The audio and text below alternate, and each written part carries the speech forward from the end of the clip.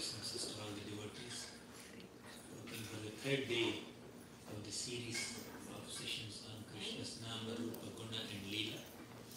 The first day we discussed about Krishna's Nama, the glories of the holy name of Krishna.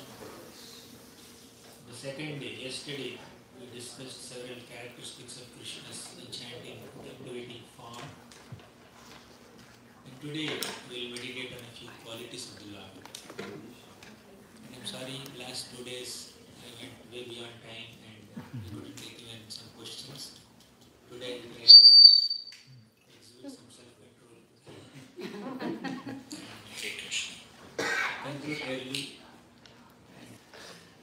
Sutta Goswami spoke this shloka in response to an inquiry made by Gauranga the rishis. He asked, Sukadeva Goswami learned Srimad Bhagavatam from his father Vyasadeva. Why? Sukadeva Goswami is already a self-realized soul. Why did he take the trouble of studying Srimad Bhagavatam under the guidance of Vyasadeva? Vyasadeva compiled Srimad Bhagavatam as per the instruction of Narada Muni, and he taught that Bhagavatam to Sukadeva Goswami. Why Sukadeva Goswami, a self-realized soul, had to take the trouble of studying Srimad Bhagavatam? Why? Then Sukadeva Goswami answered this question.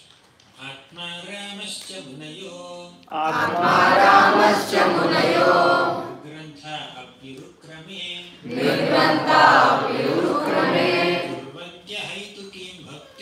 Kurvantya Haitukim Bhaktim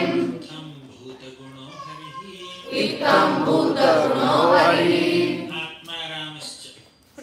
Atma Rama means a self-satisfied person. He doesn't need anything beyond himself.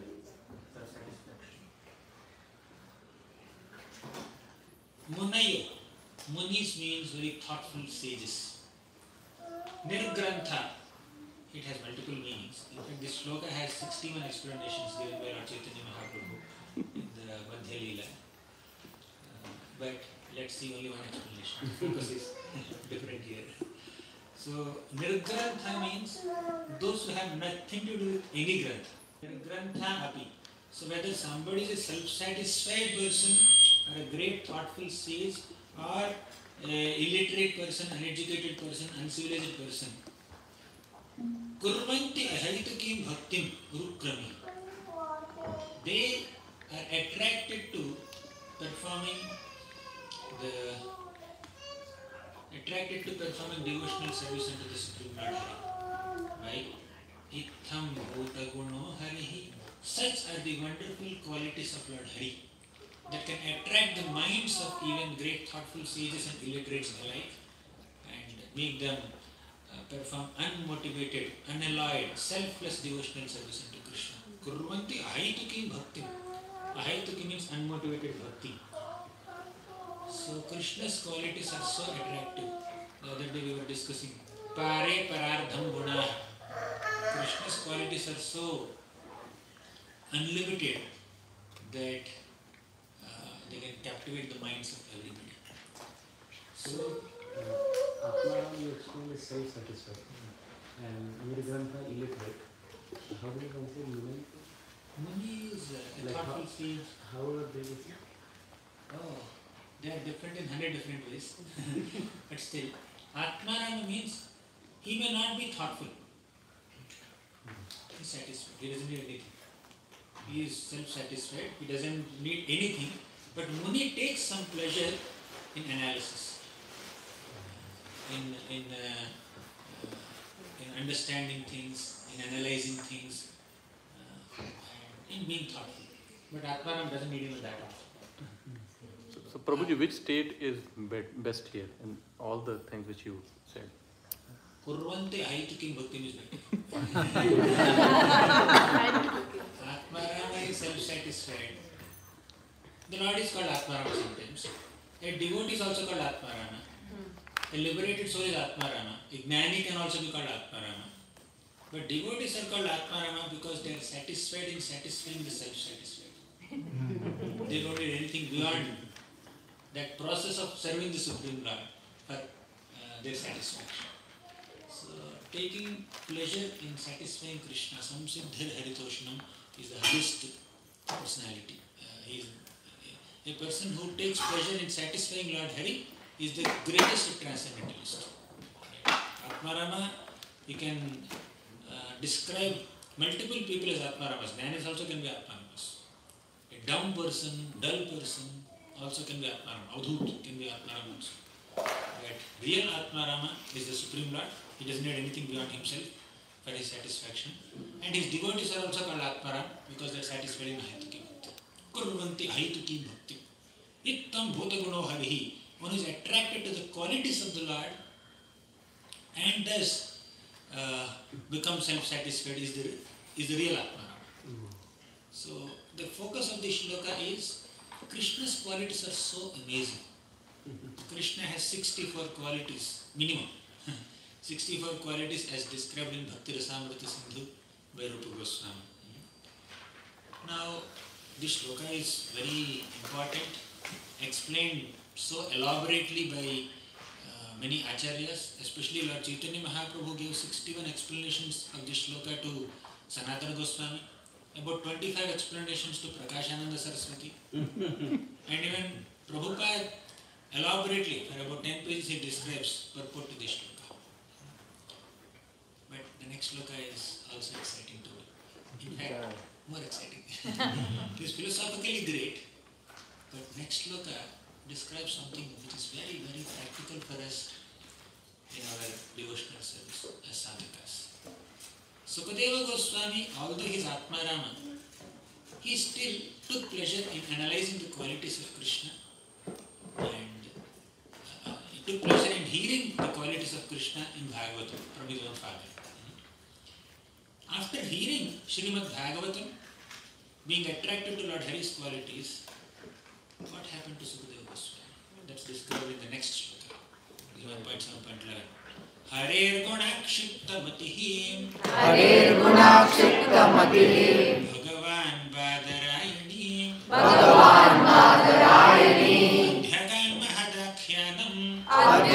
Mahadakhyanam Nityam Vishnu Janapriya Harer Guna Akshipta Matihi. The Mati of Sukadeva Goswami is completely captivated by Lord Hari's qualities. The previous shloka ended with Itham Bhuta Guno Harihi. Such are the wonderful qualities of Lord Hari. In the second shloka, it's mentioned Harier Guna Akshipta Matihi. So Sukadeva Goswami's mind is completely captivated by the amazing qualities of Lord Hari by hearing Bhagavatam. Bhagavan Badarayani, Adhyagan Mahadakhyanam, he studied Srimad Bhagavatam. Initially, he heard a couple of shlokas from Bhagavatam as recited by the disciples of Vyasadeva. Then he became attracted to Krishna's qualities. He came back and studied Srimad Bhagavatam elaborately under the guidance of his father Vyasadeva. Then after that, his attraction towards Krishna's qualities increased even more.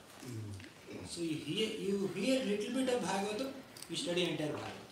By hearing little bit of Bhagavatam, you develop attraction to Krishna's qualities, and then you study entire Bhagavatam, you will develop more attraction towards Krishna's qualities, and by studying Bhagavatam, developing attraction to Krishna's qualities, what is the output? Nityam Vishnu Janapriyaha. Sukadeva Goswami became very, very dear to all Vishnu Janas. And all Vishnu Janas became very dear to Sukadeva Goswami. What brings us closer to other devotees is our attraction to Krishna, our attraction to Krishna's qualities, and what attracts us towards Krishna's qualities? Hearing Srimad Bhagavatam, studying Srimad Bhagavatam. Adhyagan Mahadakhyanam. He studied Bhagavatam, he became attracted to Krishna's qualities, thus his relationships with other devotees became very cordial, very friendly, very loving. When we love another devotee for his or her external qualities, external demeanor. Oh, you are from Andhra, I am from Andhra. You're from Maharashtra, I am from Maharashtra. You're from America, I am from America. You like gulab jamun, I like gulab jamun. I like gulab jamun, you don't like gulab jamun. Whenever you get it, you'll give me.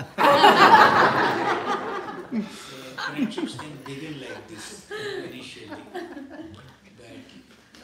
let them begin. But that should not be the basis of friendship. Friendship based on bodily considerations are not sustainable for a long time. Friendships based on attraction towards Krishna's qualities are spiritual friendships. They sustain for a longer time. They're everlasting. So, in our interactions with other devotees, we should try to spiritualize our relationships. We should try to spiritualize our interactions by inducing the culture of discussing about Krishna and not just discussing many other things. As a matter of practical dealings, we may discuss a few things just for functioning in this world. That's all good, amazing. But if we can induce Krishna Katha in our personal private conversations, that's a wonderful way of cultivating spiritual friendships. While taking prasadam, Adigadadar Prabhu, Marendra Prabhu, myself, three of us were discussing some qualities of Krishna. It was so nourishing, right? So you were saying, sharing something from Ramayana and Bhagavatam, Bharat Maharaj episode, Chitraketu's episode, Marichi. So just a 10 minutes conversation, that's so nourishing, so memorable, and that brings us closer to other devotees. When we become attracted to other devotees based on their attraction to Krishna, when they become attracted to us based on our attraction to Krishna, that attraction is spiritual attraction. All other attractions are like superficial or temporary. They're important and relevant to some degree, but the greatest way of connecting with other devotees and developing spiritual friendships is Machitta, Madgata Prana, Bodhayantaha Paraspara Anukathanam Pavanam Bhagavati. So when we meditate on the glories of Lord Hari, Pavanam Bhagavadyasha, they are Bhagavadyasha, they are the glories of Lord Krishna. Pavanam, they completely purify us. They enlighten us. So Sukadeva Goswami became Nityam Vishnu Janapriyaha because Adhyagan Mahadakhya, he studied Bhagavad and developed attraction towards Krishna's qualities. Rare Guna Akshaptamatihi, to the degree our minds are absorbed in meditating on Lord Hari's qualities, to that degree Hari's devotees become attracted to us. My spiritual master, His Holiness Radhana Swami Maharaj, gave a definition of love of God. Very nice, very nice. Love of God means loving God. Loving those who are loving God. Those who love God, pure devotees. Those who are trying to love God, sadhaka bhaktas. And those whom God loves. Every single living being.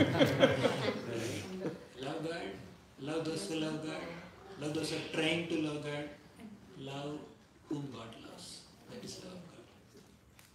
So we will be able to see that spiritual connection between everything and everyone with Krishna when we love Krishna.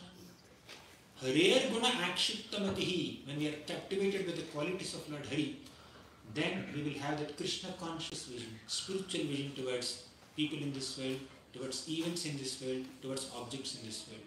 Otherwise, we only try to exploit material nature, exploit people around us, and try to see them as how are they useful to me. For a selfish person, for a self-centered person, every interaction is a transaction. How is my interaction beneficial to me? I'm interacting with this person, is it beneficial to me? That's how selfish people think. But for selfless people, this person is a servant of Krishna, potentially. This servant is a lover of Krishna. This person is a lover of Krishna.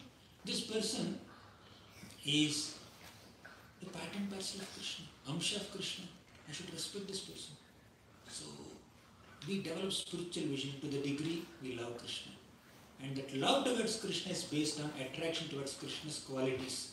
Why do we love anybody if they don't have good qualities? Krishna is an abode of hundreds and thousands of good qualities, therefore we love him.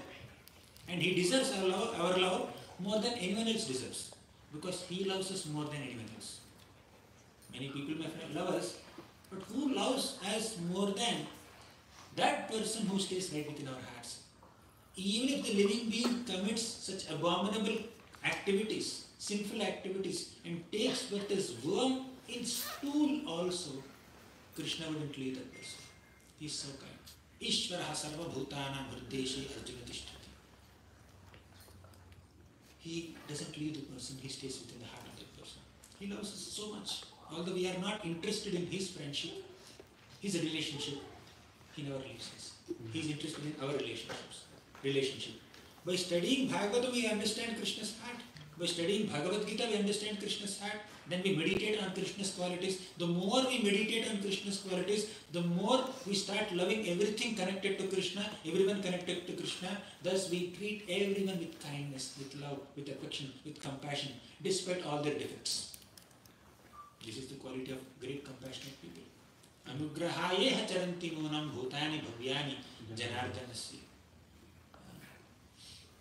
So, our interactions with other people, our friendships and relationships with others, other devotees specifically, must be based on our attraction towards Krishna's qualities. That's why Hare Guna Akshiptamadhi.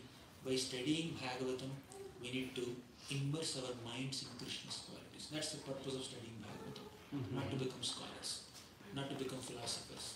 You must speak Bhagavatam, you must study Bhagavatam from a philosophical perspective, grammatical perspective, linguistic perspective, poetic perspective, historical perspective. But if you miss the devotional perspective, if you miss to get attracted to Krishna, Krishna's qualities genuinely, and develop devotion towards Krishna, then we are missing the point. We are not taking full advantage of Bhagavatam study. So, Krishna, let's meditate on Krishna's qualities now. With this little prelude of importance and developing attraction towards Krishna's qualities, let's meditate on a few qualities of Krishna within whatever time we have. One quality of Krishna is his reciprocal nature. In fact, in Vrindavan we can understand by realizing Vrindavan pastimes. The highest quality of Krishna is to be captivated by his devotees' love. That's the topmost quality of Krishna. His Kripa Shakti, his attraction towards the love that devotees have for him, and his being captivated by that selfless love is his topmost quality. Apart from that, he has many other qualities that are very much in connection with the conditioned souls. They can connect with these qualities.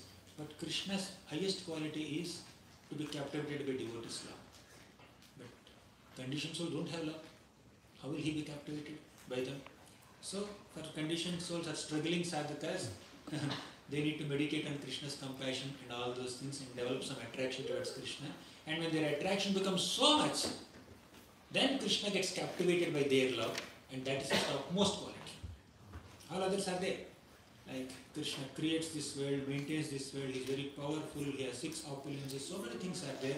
But of all of them, Krishna's intention or mood of reciprocating with the intense love of his devotees is his topmost quality. Let me give you an example. In Vrindavan, Krishna sits right in the middle of several concentric circles. All the gopas make some concentric circles and Krishna sits right in the middle. He starts offering the food that he is eating. He would eat, it's tasty, he would take it from his mouth and offers it to Madhumangal or Subala, Sridhama. They also eat something. They also feed Krishna directly into his mouth. And some gopas are sitting behind Krishna, on the left side of Krishna, on the right side of Krishna, or 10 circles away from Krishna, 20 circles away from Krishna. But every single gopa is getting this experience of seeing Krishna face to face, feeding Krishna and being fed by Krishna. How could Krishna give this experience to everyone? So we can see only one person in front of us. If somebody is sitting behind me, I cannot see that person. But Krishna, he is one Krishna. He is not expanding himself into 16,108 forms like he did in Dwaraka. He is one Krishna, but is making every single gopa feel that Krishna is with him. Even when Krishna lifted Govardhan mountain also, under Govardhan mountain, so Krishna is standing in a threefold bending form, And so many Vrajavasis are surrounding Krishna. Some are behind Krishna, some are on the left side, some are on the right side, some are in front, some are close, some are far towards the edge of Govardhan. But every single Vrajavasi, whether it's Gopa or Gopi or a cow or a calf or a monkey or a peacock, every single Vrajavasi is having the experience of seeing Krishna face to face, getting his loving glances and loving smiles. And Krishna's smile upon his Gopas, friends, is very playful, Sakhyavas. Krishna's glances and smiles when he looks at Yashoda Mata, Nanda Maharaj and elders is very respectful. And Krishna's smile towards Radharani and Gopis is of a different flavor, Madhurya flavor. Like that, Krishna can simultaneously reciprocate with different devotees in different ways, while being in one form. That is Krishna's highest quality. Apart from that, Krishna has many other qualities. So this quality of Krishna is nicely captivated by this one shloka. Ye yatha mam prapadyante tathaiva bhajamyaham. The way you approach me in a similar way, I will reciprocate. Generally, Krishna keeps this promise, but he fails to fulfill this promise in the case of Vrajavasis, and specifically the Gopis. Yashoda Mata was giving him milk, and Krishna was drinking milk in Damodar Leela. Krishna is like a chataka bird, and Yashoda Mata is showering rain of her milk. Her milk is just a transformation of her intense Vatsalya prema towards Krishna, and Krishna is drinking that. How much milk can a little child, 2-3-year-old boy drink? And how much milk can a mother produce? But this milk is transcendental milk. It's a transformation of her intense spiritual feelings, Vatsalya prema towards Krishna. Therefore, unlimited quantities of milk is flowing from her body. And Krishna is able to take it all. He's drinking. But in this transcendental competition that went for a while, Krishna is defeated sometimes. Why? Sometimes he is unable to drink all the milk. That little milk, like little droplets on his bluish face, these white droplets of milk appear like pearls. He is unable to take it all. Something is spilling on all sides of his mouth. Means Yashoda Mata had more prema than even Krishna can handle. Her prema towards Krishna is more than Krishna's capacity to experience that prema. And in Madhurya Rasa, Krishna tells the Gopis, Na paraye hum niramadya samvija. Gopis, even if you give me one full lifetime of Brahma to repay the debt I owe you, I won't be able to repay. I cannot repay. Although I very confidently declared in Bhagavad Gita, Ye thamam prapadyante, tam stataiva bhajamiham, I won't be able to fulfill that promise in your case. You are way beyond my ability to reciprocate. That's how Krishna is. But in general, in all other cases, Ye thamam prapadyante, tam stataiva bhajamiham. Because Yashoda Mata's love for Krishna is very intense. When Yashoda Mata kept Krishna aside to save the Padmagandha milk, Krishna became very emotional and started crying. They are Amrishas. They are not false tears. They are not fake tears, they are real tears. Because Yashoda Mata's love and affection towards Krishna is very intense, very real. She is completely absorbed in her feelings as a mother of Krishna. In reciprocation to those feelings, Krishna also is completely absorbed in the mood of her child. He is not identifying himself as Mattaha Parataram Nanyat Kinchidasti Dhananjali. He is not thinking of himself as Aham Sarvasya Prabhavo Mattaha Sarvam Pravartati. He forgot all the shlokas. Janmadhyeshataha Yatnamaya Yataratasya Arthesha Bhigna Swarat. I am not Abhigna, I am not Swarat. I am a son of Mother Yashoda and I am a child who is neglected by mother. What will a child do when mother neglects? He cries. He is crying. He is crying intensely. They are real tears. They are not fake tears.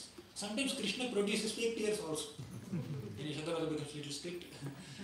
Krishna just rubs his eyes Rudantam Muhurnyatra Ibum Vijantam, to produce more tears so that Yashoda Mata would become compassionate and wouldn't punish him or scold him. Okay, that is his general format. But this time, in Damodar Leela, Krishna completely shed real tears. Is it possible to increase the volume slightly? Or are we waiting for something? Hare Krishna. Hare Krishna. Hare Krishna. If it... okay, earlier it was okay. Like this. So Krishna said, Yethanam prapadyante tam sateva bhajamiham. The way we approach him, in a similar way, he will reciprocate. Now, in the 9th chapter, Krishna says, Samoham sarva bhuteshu name dveshyosti na priyah ye bhajanti tu mam bhaktya vaiti teshu champyaham. Another quality of Krishna, continuing with the same quality, is reciprocal nature. He is equal to all. Samoham sarva bhuteshu. He is equal to everybody. No partiality. Name dveshyosti. I don't envy anyone. Na priyah. I don't hold someone very dear to me. So no partiality in him. But interestingly, the same shloka, apparently contradicting himself, Krishna says, Ye bhajanti tu mam bhaktya. Tu, but. You make a statement and you say, but. Means you are kind of negating it. Ye bhajanti tu mam bhaktya mahite teshu chapyaham. If you specifically worship me, I am more inclined towards you. All them equal to all, generally speaking. But I am more inclined towards my devotees. I can't treat my devotee equal to everyone else. He's special to me. He's VIP. He's not an ordinary person for me. So he says that. He's equal to all, but that equality is not blind equality. It is equality based on some criteria. That is Yathama Prapadyante. Tam Sateva Bhajamyaham. Criteria he already said in the 4th chapter. In the 9th chapter he says, I'm equal to all. I'm impartial, but I'm equal in the sense that my reciprocation with them is appropriate reciprocation, not blind equality. It's not literally equal treatment, it is appropriate treatment. If a mother has 2 children, 3-year-old, 7-year-old. 3-year-old may require only little food, 7-year-old may require more food. The mother says, I'm equal to both children and feeds the same quantity of food. Is it equality? So, Yathamam Prapadyante formula is applied in all dealings, not only Krishna and devotees. So, Ye bhajanti tu mam bhaktya maiti teshu chapyam. Still, this is not an invalid statement. It's still samoham sarvabhuteshu. If you become my devotee, I will be specially inclined towards you. I will be partial to you. Just accept it. If you become my devotee, I will be partial to you. But who can become my devotee? Anybody can become my devotee. Akamaha sarvakamo va mokshakamo dharadhi tivreda bhakti yogena ijeta purusha param. I am inviting everyone to become my devotee. So sarvadharman parityajya mamekam sharanam vraja is not an instruction only to Arjuna. It is an instruction to entire humanity. So if you become my devotee, I will become partial to you. But I won't stop you to become my devotee. Become my devotee first. This is my arena of partiality. Inside my devotees are there. Who is invited? Everybody is invited. You perform bhakti, I will become partial. I am impartially partial to everyone because I give equal opportunity to everyone to practice bhakti yoga and become an object of my partiality. So this is another nature, another quality of Krishna, reciprocal nature. So that nature is very clearly seen in this shloka. When Krishna entered the wrestling arena of Kamsa, when Krishna saw Kuvalaya, he killed Kuvalaya. Along with his elder brother, he just entered the wrestling arena of Kamsa. And all the residents of Mathura city, with their different mentalities, they glanced at Krishna and Balaram. Different people are getting different feelings. Mallanam Sharindranam Naravarahastrinam Smaro Murtiman. Mallanam Sharindranam Naravarahastrinam Smaro Murtiman. Gopanam Swajasatam Bhujam Shasta Swapitro Sishuhum. Gopanam Swajano Satam Bhujam Shasta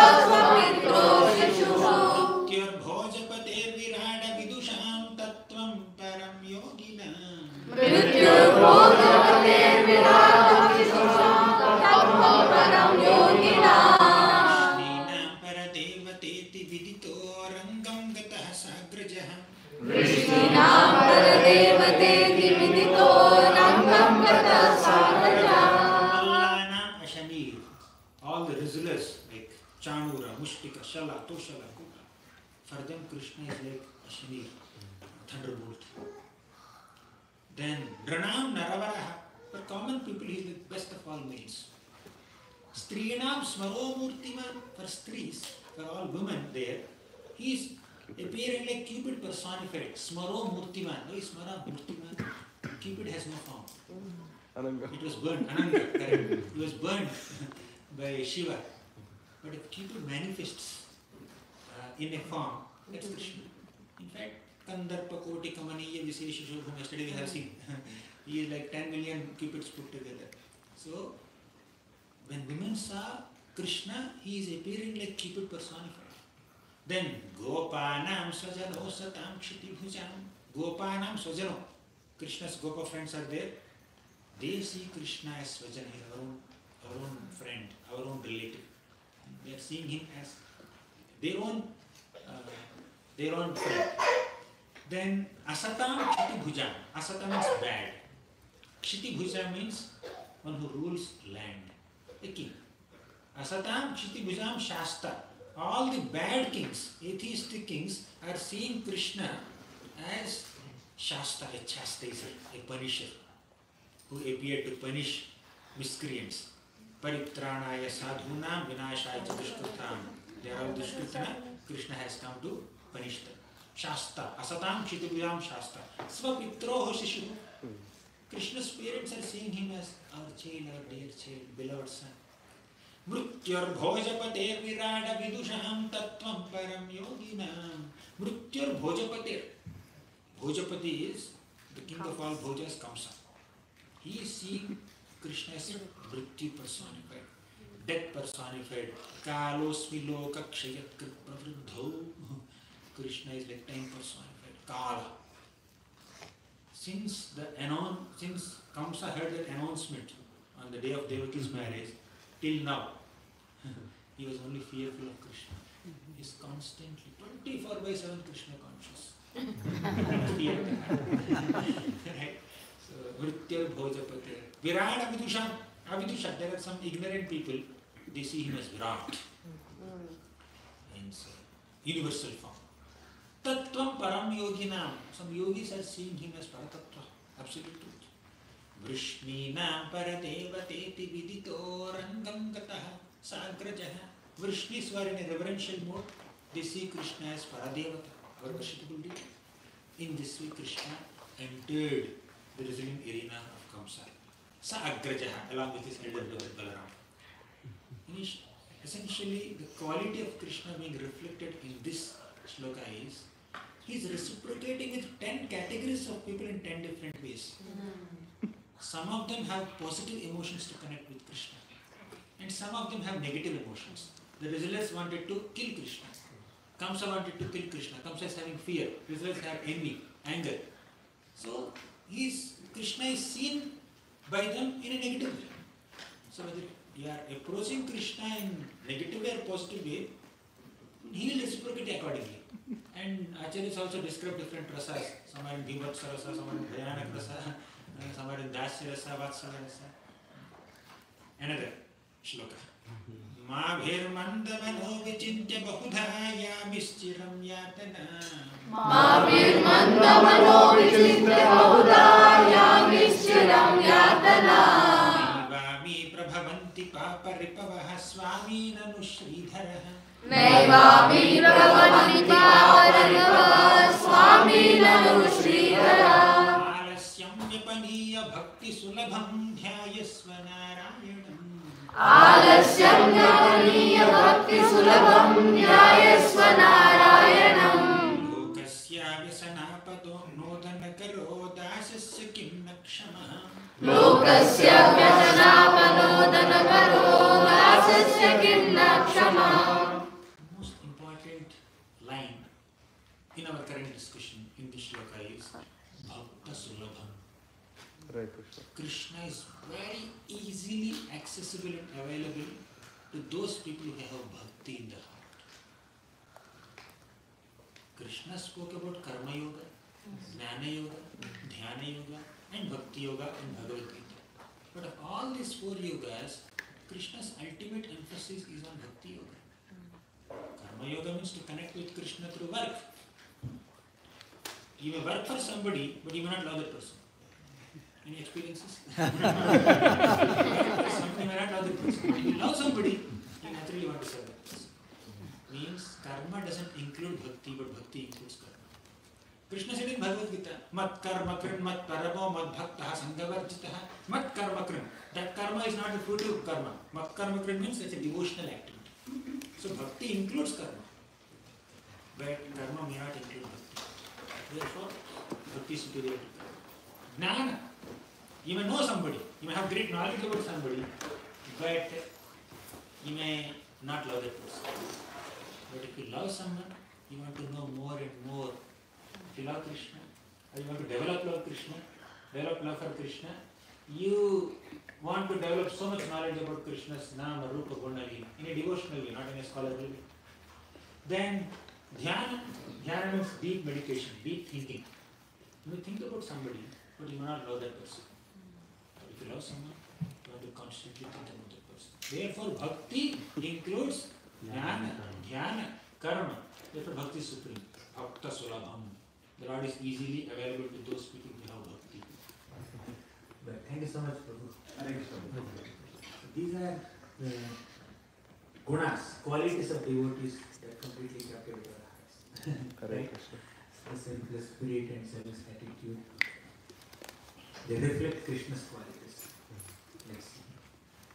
Snigdha pravriddha shyamam Snigdha pravriddha shyamam Sarva Saundarya Sangraham Sarva Saundarya Sangraham Sarvayata Chaturbahu Sarvayata Chaturbahu Sujata Ruchirananam. Yesterday we discussed this shloka from the perspective of Krishna's Saundarya. Thank you. Yesterday, no.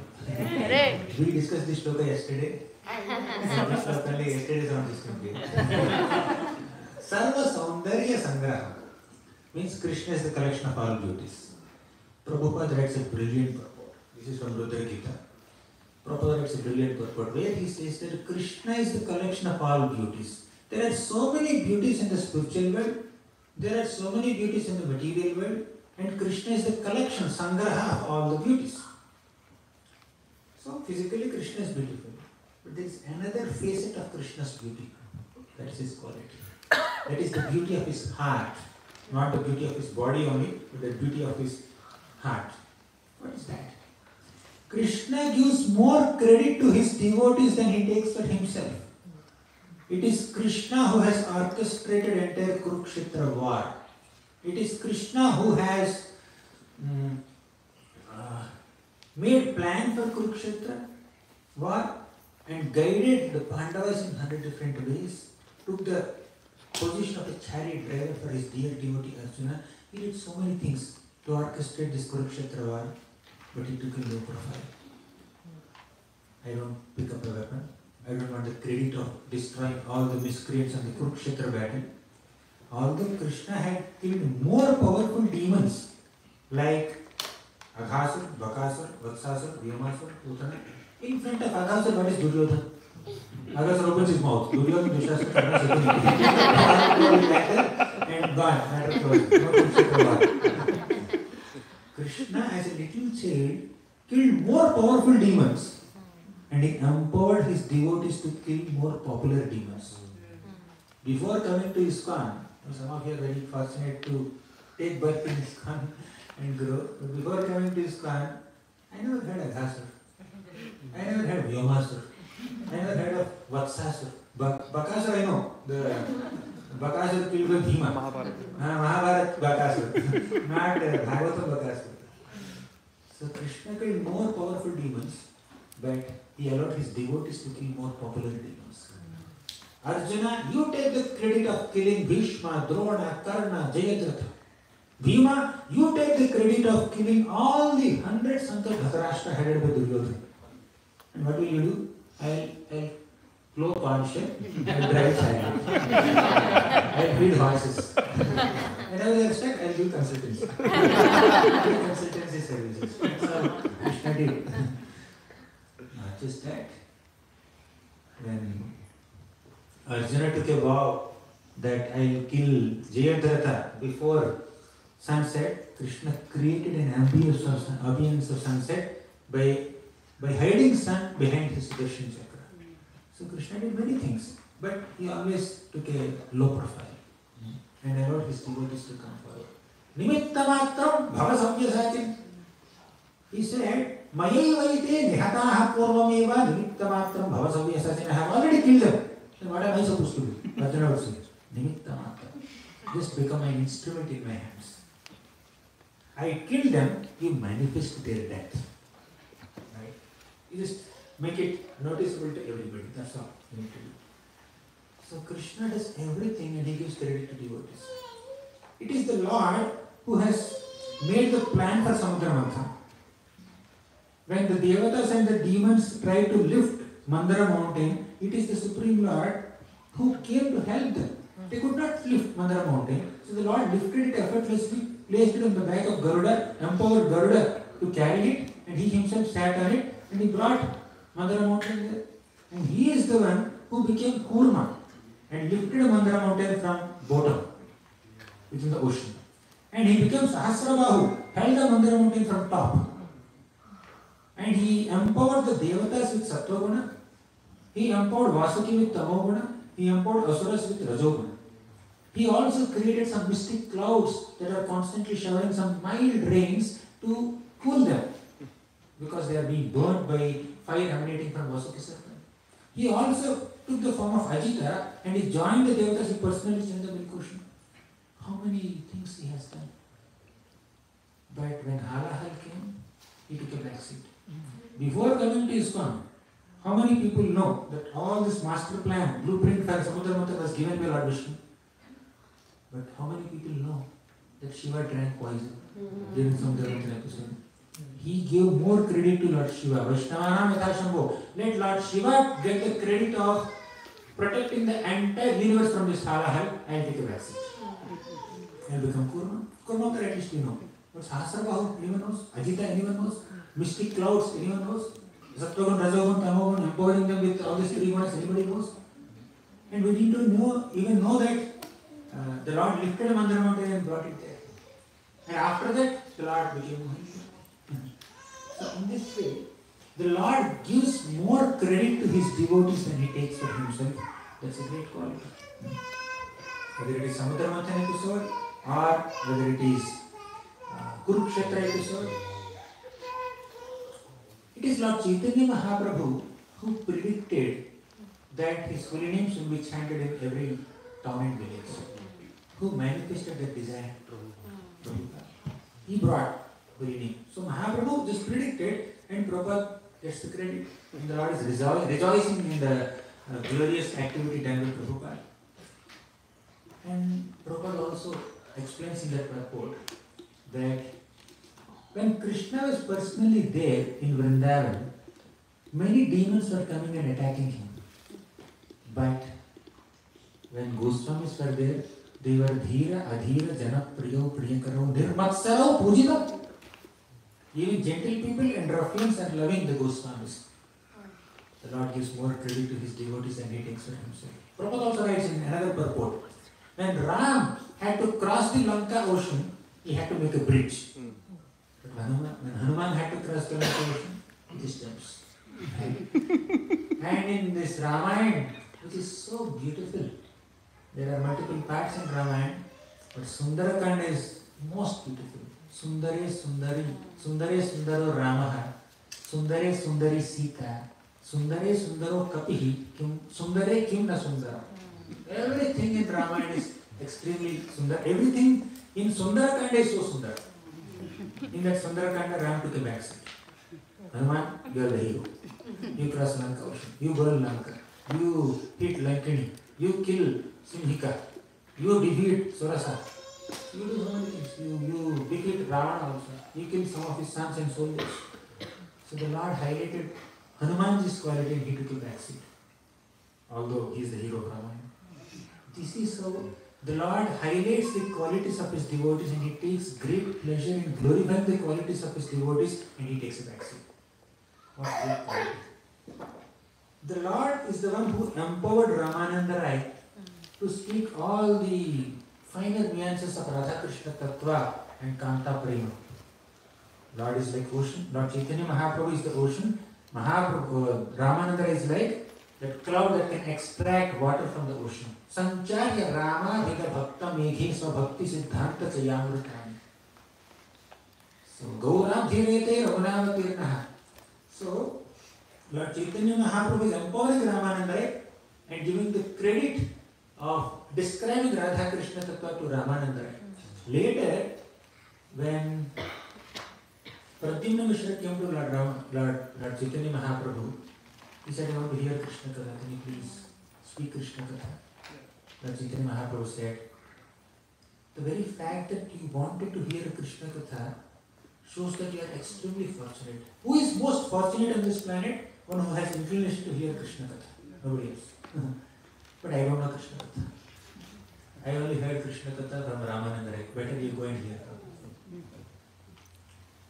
And he went and Ramananda Rai is doing something there. He is just decorating all the Devadasis, preparing them for Jagannath Vallabha Nataka. Then he just came out. Pradyumna Mishra came out. Then Mahaprabhu asked him, did you go to Ramananda Rai? Did you hear Krishna Katha? He's following up. No, I did not go because he is preparing Devadasis for Jagannath Vallabha Nataka. Then Lord Chaitanya Mahaprabhu said, see, Ramananda Rai is so great, he has spiritual body. He wouldn't get attracted to the material form of anybody. But I am a sannyasi, still I am not so self-controlled like him. He says like that. This is how the Lord is highlighting the qualities of Ramananda, making him the speaker. The Lord came down in the form of Lord Chaitanya to establish Yoga Dharma of Harinam Sankirtan. But he is not the Namacharya. Haridas Thakur is Namacharya. The Lord highlights his devotees. The Lord himself, Lord Chaitanya Mahaprabhu himself wrote only 8 shlokas of Sikshashtakam. But Sanatana Goswami, Rupa Goswami, they become authors of so many books. Mahaprabhu did not become temple president. But Rupa Goswami, Sanatana Goswami became temple president. The Lord empowers his devotees to perform inconceivable deeds. And he takes a low profile. Whenever somebody glorifies him, he says, Hari, you know, you cannot glorify an ordinary person like this, I don't know anything. Vallabha came and glorified Lord Chaitanya Mahaprabhu that Krishna Shakti Vina Nahi Kara Pravartan. You are empowered with great Krishna Shakti. You are Krishna himself and you are also acting like a devotee of Krishna and you are inducing everybody to become devotees of Krishna. You are so great. Then Lord Chaitanya Mahaprabhu said, me? I don't know anything. I have learned Bhakti Siddhantas from Ramananda Rai. I have learned Bhakti from Advaita Acharya. It is Nityananda Prabhu who is my constant associate, who gives me inspiration in Bhakti. And I have learned many other devotional principles from Swarup Goswami. Like that, Mahaprabhu glorifies with 5 mohs, he glorifies all the other devotees and he puts himself in a very low position.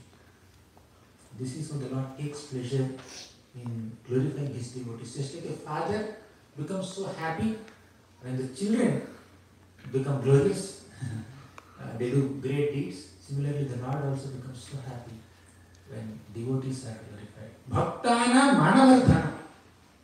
The Lord increases, expands the glories of his devotees. Prabhave Sarvadhatmata. The Lord expands the glories of his devotees. So, this is one quality of the Lord. To give more credit to his devotees than he takes for himself. That's why the Lord is doing such menial services to all the Pandavas. Sarathya Parishada Sevana Sakhya Dautya. Sarathya Parishada Sevana Sakhya Dautya. Virasananugamana Stavana Pranaman. Virasananugamana Stavana Pranaman. Snigdheshu Pandushu Jagat Pranatim Cha Vishnu. Snigdheshu Pandushu Jagat Pranatim Cha Vishnu. Bhaktim Karoti Drupatis Charanara Vinde. Bhaktim Karoti Drupatis Charanara Vinde. The Lord acted as a Sarathi, the chariot driver. Parishada, in the Rajasuya sacrifice, he is taking Agra Puja. Where is chariot driver position? Where is his position of receiving Agra Puja? Sarathya Parishada Seva is rendering services to Pandavas. Sakya, acting like a friend. Dautya, like a messenger. Messenger activity is such a menial activity, but he acted like that. Then Virasana, like a right watchman. Anugamana, following their footsteps. Stavana, praising them. Pranama, offering obeisances to them. Whenever Krishna goes in front of the Pandavas, he offers obeisances to Yudhishthira Maharaj and Bhima. And he embraces Arjuna, same age. And he blesses Nakul and Sahadev. See, perfect etiquettes. Another quality of Krishna. Snigdheshu Pandushu Jagat Pranatincha Vishnu. Although he is the Supreme Lord Vishnu, who can receive obeisances from all the residents of all the planets and the universe, still, Snigdheshu Pandushu. Because Pandavas are very malleable with the will of Krishna, Krishna is rendering such menial services to their devotees. This is the quality of the Lord. To become so attracted and captivated and controlled and captured with the love of his devotees and becoming a puppet in their hands. We will see more in Vrindavan episodes, but Pandavas also are very dear to Krishna. Darshana Sparsha Samlapa Shayanasana Bhojanehi. We have 6 loving exchanges with other devotees, but Pandavas were having 6 loving exchanges with Krishna. Darshana Sparsha Samlapa Shayanasana Bhojanehi. So next, when Krishna departed, the goddess of earth, Mother Earth Bhumi Devi, she was remembering Krishna and Krishna's qualities. She enumerates 40 qualities of Krishna.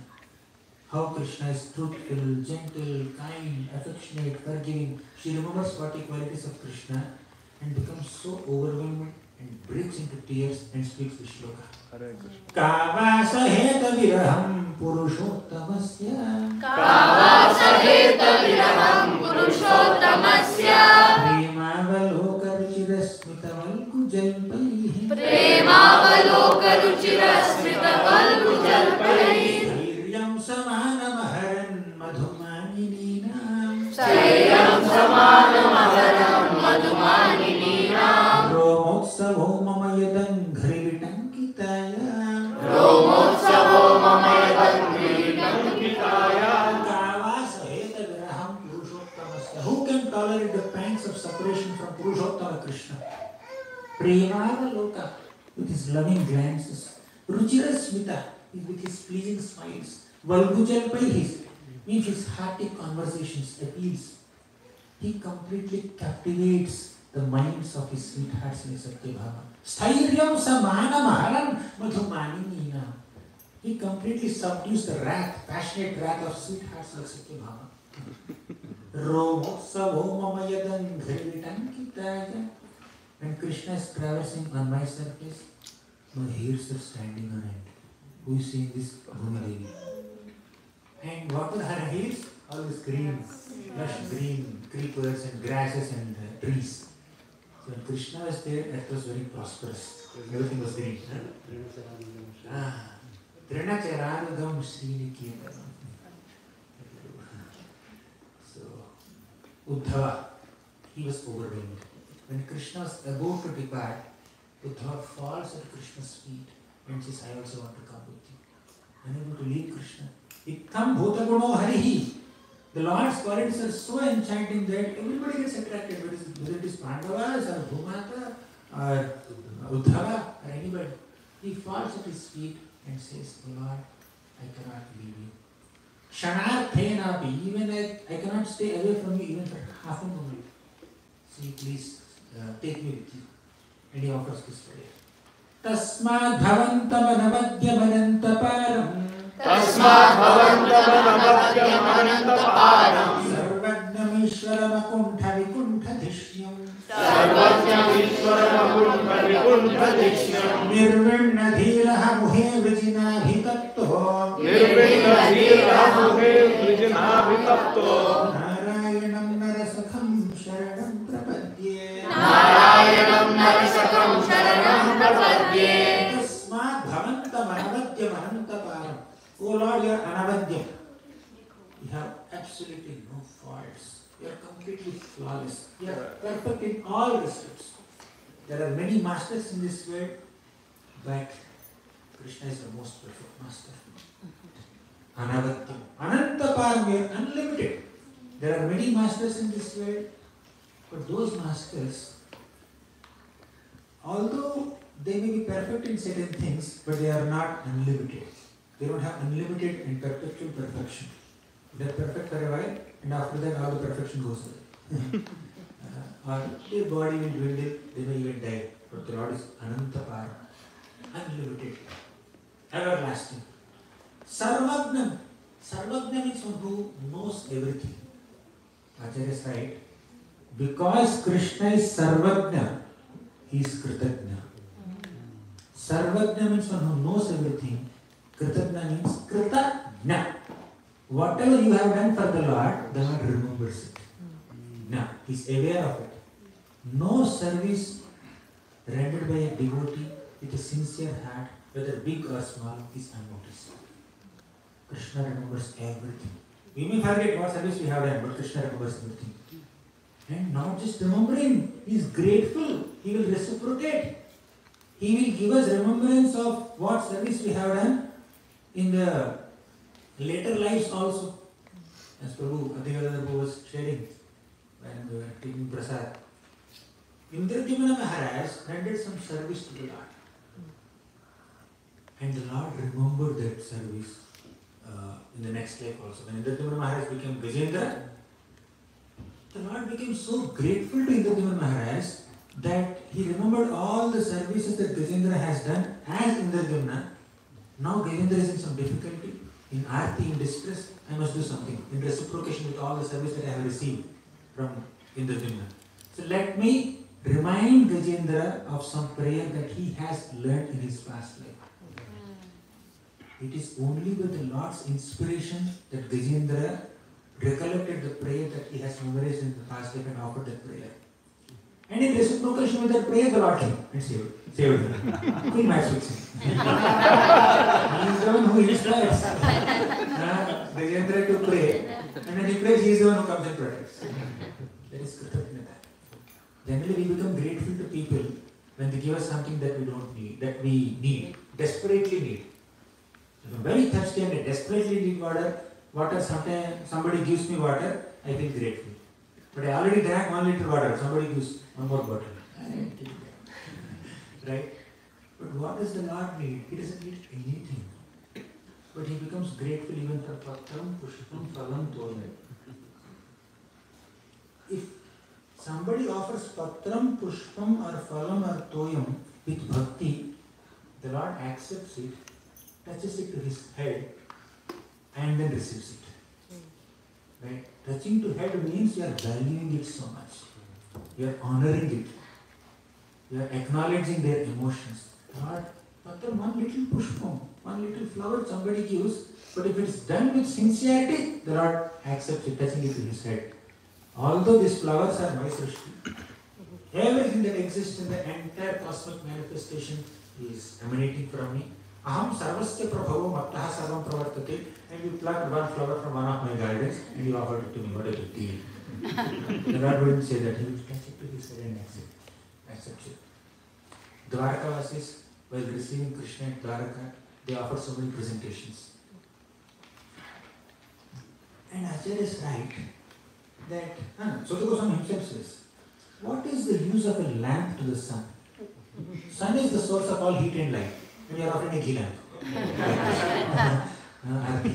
To the sun. What will he do with that little flame?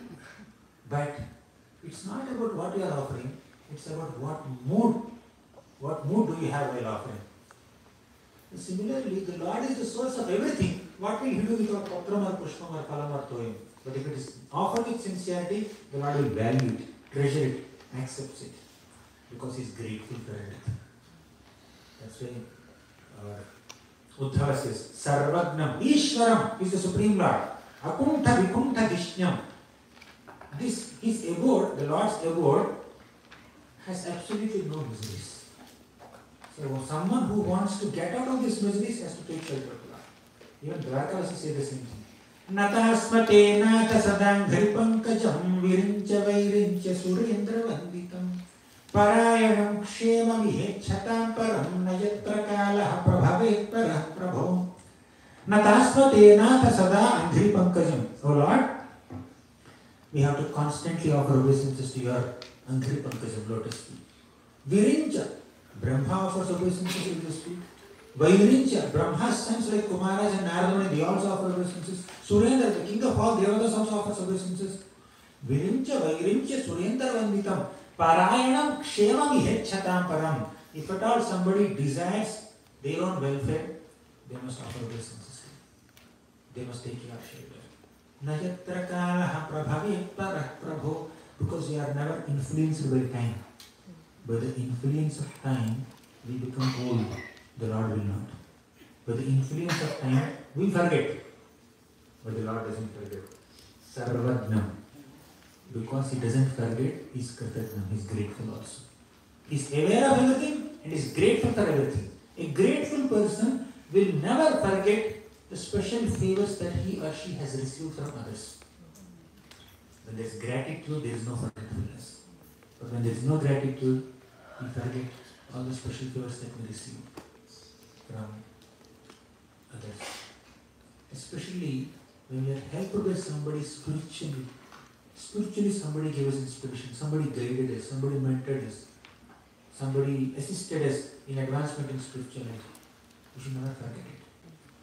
If Krishna is so grateful for the little service rendered by his small devotees, how much grateful we should be towards Krishna and other devotees for bringing us closer to Krishna. Lord Chaitanya Mahaprabhu took sannyas. And Mother Sachi said, Chaitanya Mahaprabhu should stay in Jagannath Puri. Accompanied by Nityananda, Jagadananda, Damodara, Mukunda, Lord Chaitanya Mahaprabhu came to Jagannath Puri. One day, he called all of them and said, my dear friends, Nityananda, Jagadananda, Damodara, Mukunda, you are my closest friends. I am extremely grateful to you. You are my best friends, best well-wishers, because you brought me to Jagannath Puri and showed me Jagannath. Whoever brings us close to Jagannath Ji, he is dearest friend, he is the greatest well-wisher. So the Lord is very grateful to these people in the mode of a devotee. And in the mode of Lord, the Lord is grateful to all the services rendered by other devotees. So that's why. So the Lord taking the offering to his head, like, can you give the reference to it? I'd like to read more about it. This is in some Acharya's commentary, I can't recollect some Acharya's commentary, Bhagavad Gita commentary. Anyway, I don't know. I am not Sarvajna. But I am Kritajna to that. So another quality of the Lord. Satyavakya is very truthful. Now I just spoke something randomly here and there. But we will pick up some qualities from the 64 qualities of Krishna as highlighted by Rupa Goswami in Bhakti Rasamrita. All 64 is not possible, just some qualities, selected ones we will take. Eighth quality, Satyavakya, is very truthful. Krishna promised Kunti Mata that nobody can harm your sons, Pandavas. I will protect them. He fulfilled his promise. He protected the Pandavas in various calamities and especially during Kurukshetra War. He brought the Pandavas safely back to Hastinapura. Like that, there are so many examples. Then another quality of the Lord is Priyam Vadaha. He talks very pleasingly. After subduing Kaliya, you know what Lord Krishna said? Kaliya, I am sorry. I had to subdue you.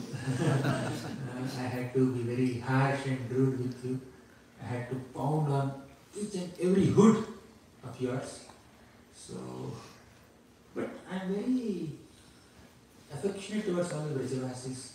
Your poisonous waters are troubling the Brajavasis. Therefore I subdue you and I am banishing you. Please don't mind. I am banishing you. Get out of this place. Please don't mind. Like that, Krishna kind of spoke in an apologetic tone, very pleasing way. So even if you are being strict with somebody, if it is done with some sensitivity, if that strictness is balancing with sensitivity, it's acceptable. The strictness is also acceptable. Because the Lord destroyed the pride and envy of Kaliya, and later he pacified him, saying that, oh Kaliya, I had to do this because I wanted to protect the Brajavasis. Please understand my situation.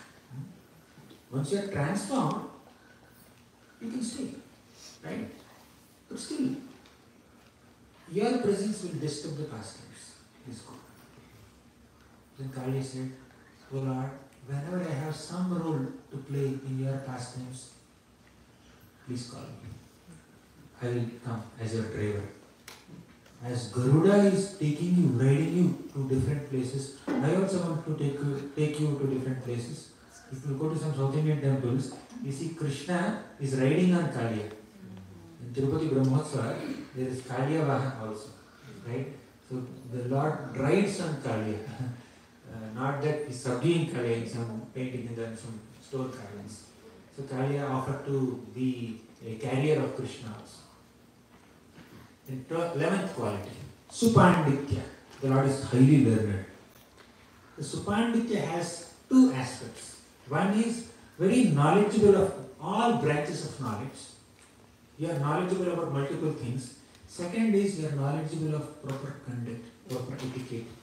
With friends you have certain behavior. With seniors you have certain behavior. With younger ones you have certain behavior. Right? When all the Dwarakasis came to receive Krishna, Krishna reciprocated with them yatha vidhi, just as it behooves. When a little kid comes, Krishna may just bless the child. When Brahmanas come, Krishna will offer obeisances. When Krishna goes in front of all the wives of Vasudeva, his mother and his stepmothers, he would treat all of them like mothers. In this way, Krishna is knowledgeable of proper etiquette and proper conduct. And is knowledgeable of everything else. Right?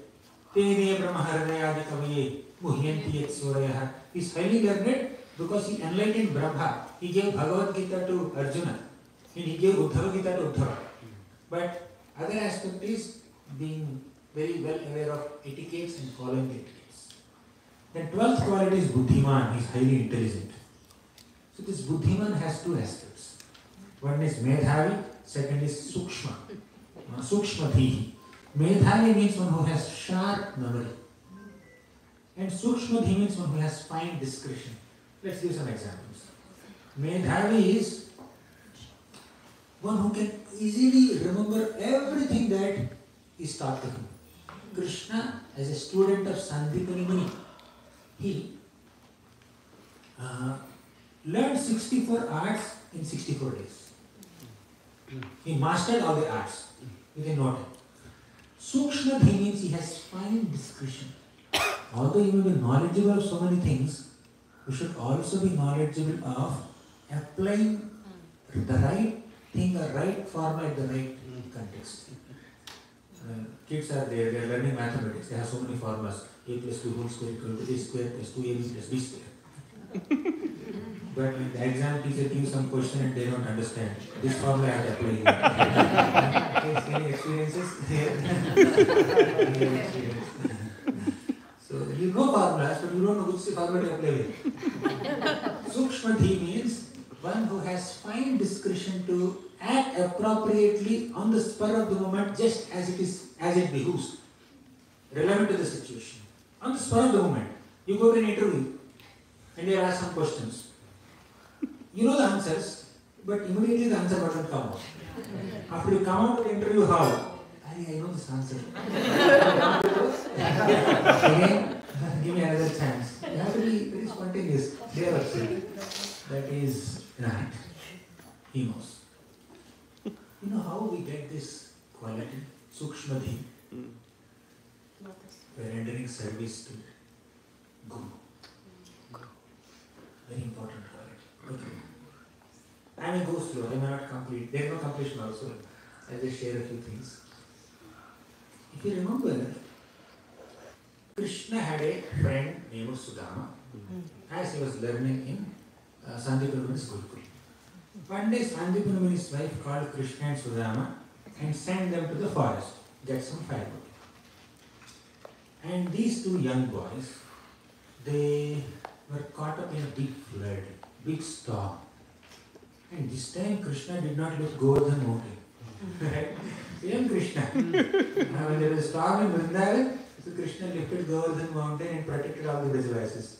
But here He kept aside all the powers. He's acting like a humble student of Sandipurani. Gurukul student. I am not Supreme Personality of Godhead now. I will not call Sudarshan Chakra. He was caught up in this darkness. They were unable to discriminate between highlands and lowlands. Floodwaters are everywhere. It's like they are shivering, they are wet, everywhere it's dark. They collected firewood, they were coming back to the ashram, but they could not find the way. So they were caught up whole night. In such circumstances, you know what Krishna did? With one hand, Krishna held Sudama's hand. They had two hands. With one hand, each of them were holding the firewood collected per Guru, and with the other hand, they are holding each other's hand. They are teaching us a very, very important lesson. Just like Krishna and Sudama were caught up in this flood waters, we will also be caught up in Maya's allurements in this life. So many tribulations and temptations come because of Maya. We should not leave two things. Number one, service to Guru. Number two, association of Vaishnavas. They are holding each other's hands and they are holding Guru's hand. So never give up the association of devotees. Never give up service to Guru. What service do you do? That's different. That's circumstantial. In this context, service is firewood. In some other context, something else is the service. That's fine. But the principle of service to Guru should never be relinquished, and the principle of holding on to Sangha, Vaishnavas, should never be relinquished. So they are teaching us this important lesson. Sandipurani is extremely anxious. What happened to my dear disciples, dear students? So he was anxious. He came out searching for Krishna and Sudama. Initially he could not come because everywhere it was dark, and as the sun rose in the sky, floodwaters kind of subdued. Then Sudama, Sandipurani along with few other disciples came out to receive Krishna and Sudama. They both were coming with the firewood towards the ashram, and Sandipurani and other disciples were coming. On the way they met. Sandipurani embraced both the boys and gave them a special blessing. You know what is that blessing? My dear children, may you never lose the meaning of all the mantras that I taught you. Correct. He is not just saying, may you never forget. May you never lose the meaning. Means, we may remember all the mantras, we may not be able to apply them in the right context. Right mantra in the right context. All files are there in the memory. Which file to pick up in which context they don't know. By pleasing Guru, by rendering humble menial service to Guru, Krishna and Sudama received a special blessing from Guru that you will be able to remember all that I taught you, and you will be able to apply all the principles that I taught you in your life. Correct. At the appropriate moment, in the right context. This is a special blessing. On the other hand, you see Karna, he received so much knowledge from Parashuram and he displeased Guru, and Guru said, when you forget at the right moment, when you are most needy, at that time you will forget what I taught you. What's the point of having knowledge? You got a special curse. You will forget. At the right moment you will forget. So this is the result of displeasing Guru. So Sukshmadhi means to be able to adapt oneself to the circumstances, to act appropriately on the spur of the moment in various situations of life. So Krishna has this quality of Sukshmadhi. When Krishna was in Dwaraka, when Krishna was in Mathura, Kalayavana was about to come to attack Krishna with his 3 crore soldiers, 30 million soldiers. Simultaneously, Jarasandha came to attack him with his 23 Akshahinis of armies. Right? 2 armies are coming simultaneously to attack Mathura city. Then Krishna, because he had Sukshmadhi, he has fine discretion, he immediately transferred all the Mathuravasis to Dwaraka. Overnight, he erected Dwaraka fort in Kushasthali Dvipa in the middle of the ocean, and all the Mathuravasis who were sleeping in Mathura, when they got up, they found themselves in palaces of Dwaraka. overnight. Only Krishna and Balaram are there in Mathura now. Mathura city is vacant. And two armies were coming. Which army came first? Kalyavana's army came first. But Krishna did not kill Kalyavana's army, although he had ability. He came out of Mathura city and he became visible to Kalyavana, and in front of him he started running away. He started running away and Kalyavana started chasing him. Why did Krishna do this? One is Sukshmadhi, because he erected Dwaraka fort at the right time and shifted Mathuravasis. Because when you are too much caught up in fighting with one army, the other army may attack Mathuravasis. Therefore, let me just shift the Mathuravasis. Then after that, Krishna ran away towards Muchukunda's cave. And Krishna did not choose to kill Kalyavana because Kalyavana's, the Yavanas dynasty had a special boon from Lord Shiva that nobody who appeared in Yadu dynasty will be able to kill Yavanas. Therefore, Krishna respected that boon given by Lord Shiva to Yavanas. This is respect. Yeah. But I have to kill these people also.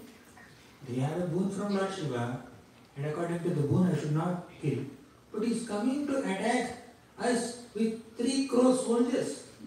How am I supposed to protect? He protected the Mathuravasi by shifting them to Dwaraka. But now can he kill? No. He ran towards Muchukunda's cave. Let Muchukunda kill him. So by this, Muchukunda can get up from his sleep. So many things. In our college, we used to have this linear and non-linear optimization subject is there. Optimization. They give some constraints. Minimize this and maximize this. Subject to these constraints, you find an optimal solution. So Krishna solves a multi-constrained optimization problem. That is Krishna's speciality. He saved Mathuravasi, and he also fulfilled the boon of Lord Shiva. He killed Kalyavana. He woke up Muchukunda also. He did this by one moment, one act, he kind of fulfilled all the things. So that is the Lord Sukshmadhi. And later he again went back and killed the 30,000 soldiers. Then Kritagna, we already discussed it a little bit, but we'll discuss a little more. Kritagna means grateful. The person who is grateful acknowledges the services that others have done and conscious of his friends' beneficent activities and never forgets the service. Kritagna is very much connected to remembrance. We can be grateful to those people who have done favors to us only when we remember the favors. If passage of time is erasing our memory of all the favors that we have received from others, we are not grateful. Gratitude is the foundational virtue of all human beings and specifically devotees. Dhruva Maharaj, when he was 5 years old, Suniti Mata gave him some inspiration to worship the Supreme Lord. Then he went to the forest. Within 6 months of worship of the Lord, he got darshan of the Lord. After 36,000 years, Vaikuntha airplane descended to take Dhruva Maharaj to Dhruvaloka. At that time, he just boarded the airplane and he wanted to jump off from the airplane. Why? He remembered his mother. Gratitude. 36,000 years back, Suniti Mata spoke few shlokas. Tvameva vatsa sharya bhaktya vatsalam mumukshu bharprogya padabhya paddhatim ananya bhave nija dharma bhavite manasya vasthapya bhajasva purusham. Like that few shlokas are there. How much time was required for her to speak that? Those few moments, that made Dhruva inspired to worship Lord Vishnu and became spiritually successful. Even after 36,000 years, he did not forget it. Yeah. He did not forget it so much that he did not want to go to spiritual world only without his mother. How much gratitude. So this is the gratitude of devotees of Krishna, what to speak of gratitude of Krishna himself. That's why Prabhupada writes this. Can someone read this? The Mahamantra Hare Krishna, Krishna Krishna, Hare Hare, Hare Rama, Rama Rama, Hare Hare is also simply an address to the Lord and His energy. So, to anyone who is constantly engaged in addressing the Lord and His energy, we can imagine how much the Supreme Lord is obliged. It is impossible for the Lord to ever forget such a devotee. It is clearly stated in this verse that anyone who addresses the Lord immediately attracts the attention of the Lord, who always remains obliged to him. The Lord remains obliged. He becomes so grateful when you chant Hare Krishna. Hare Krishna. The power of Hare Krishna. Chanting Nam, that attracts the mercy of the Lord, that attracts the gratitude of the Lord. Example is Gajendra Moksha episode. Prabhupada writes in his purport, therefore we have to learn some shlokas. We have to chant Hare Krishna Mahamantra. We have to learn Narasimha prayers. Even in next life, that prayer can come to our rescue and invoke the presence of the Lord. Another beautiful quality. Continuing gratitude.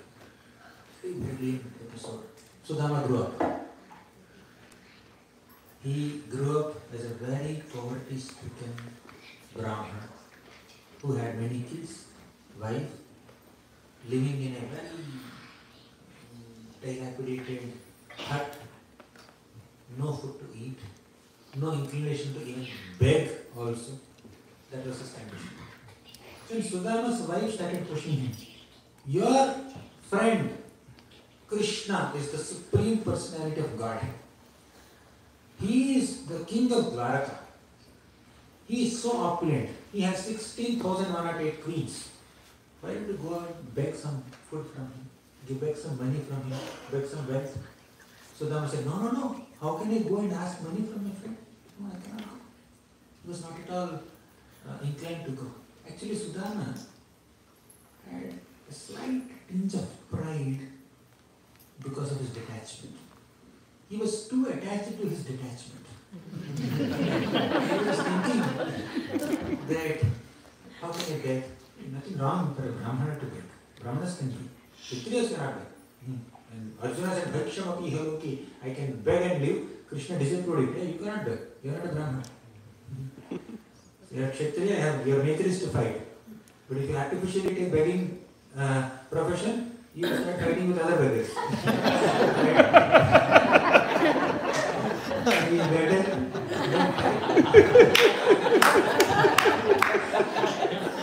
It is what it is.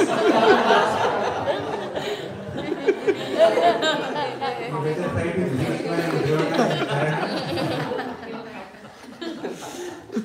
Shreya Sadharma Viguna Paradharma Samudvata. So Brahmana can beg, but he is not begging. He is attached to his detachment. But his wife was pushing him, go and take some charity from him. But why was Sudama's wife pushing him, forcing him? Not with some greed, not with some selfishness, not because of greed for money. She did not want to see her husband suffer. Poverty, suffer from hunger. Therefore she told him to go and get some money. And Sudama finally agreed. Not that he has greed for wealth. He wanted to please his wife. Very good example of wife and husband we can see. Wife wanted wealth only to see the husband comfortable. Husband agreed for this proposal only to make her satisfied. So with this intention in mind, Sudama decided to go to see Krishna. He asked, do we have any presentation to offer it to Krishna? She had nothing. She went to some neighboring Brahmana's houses. My husband is not begging it, I will beg. She went to neighboring Brahmana's houses and begged 4 handfuls of poha and tied it in a torn cloth and gave it to Sudama. This is your gift for your friend Krishna. So taking that, Sudama went all the way to Dwaraka.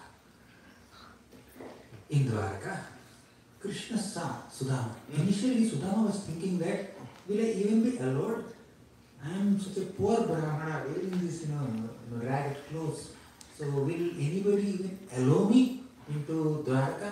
Maybe the soldiers may throw me out.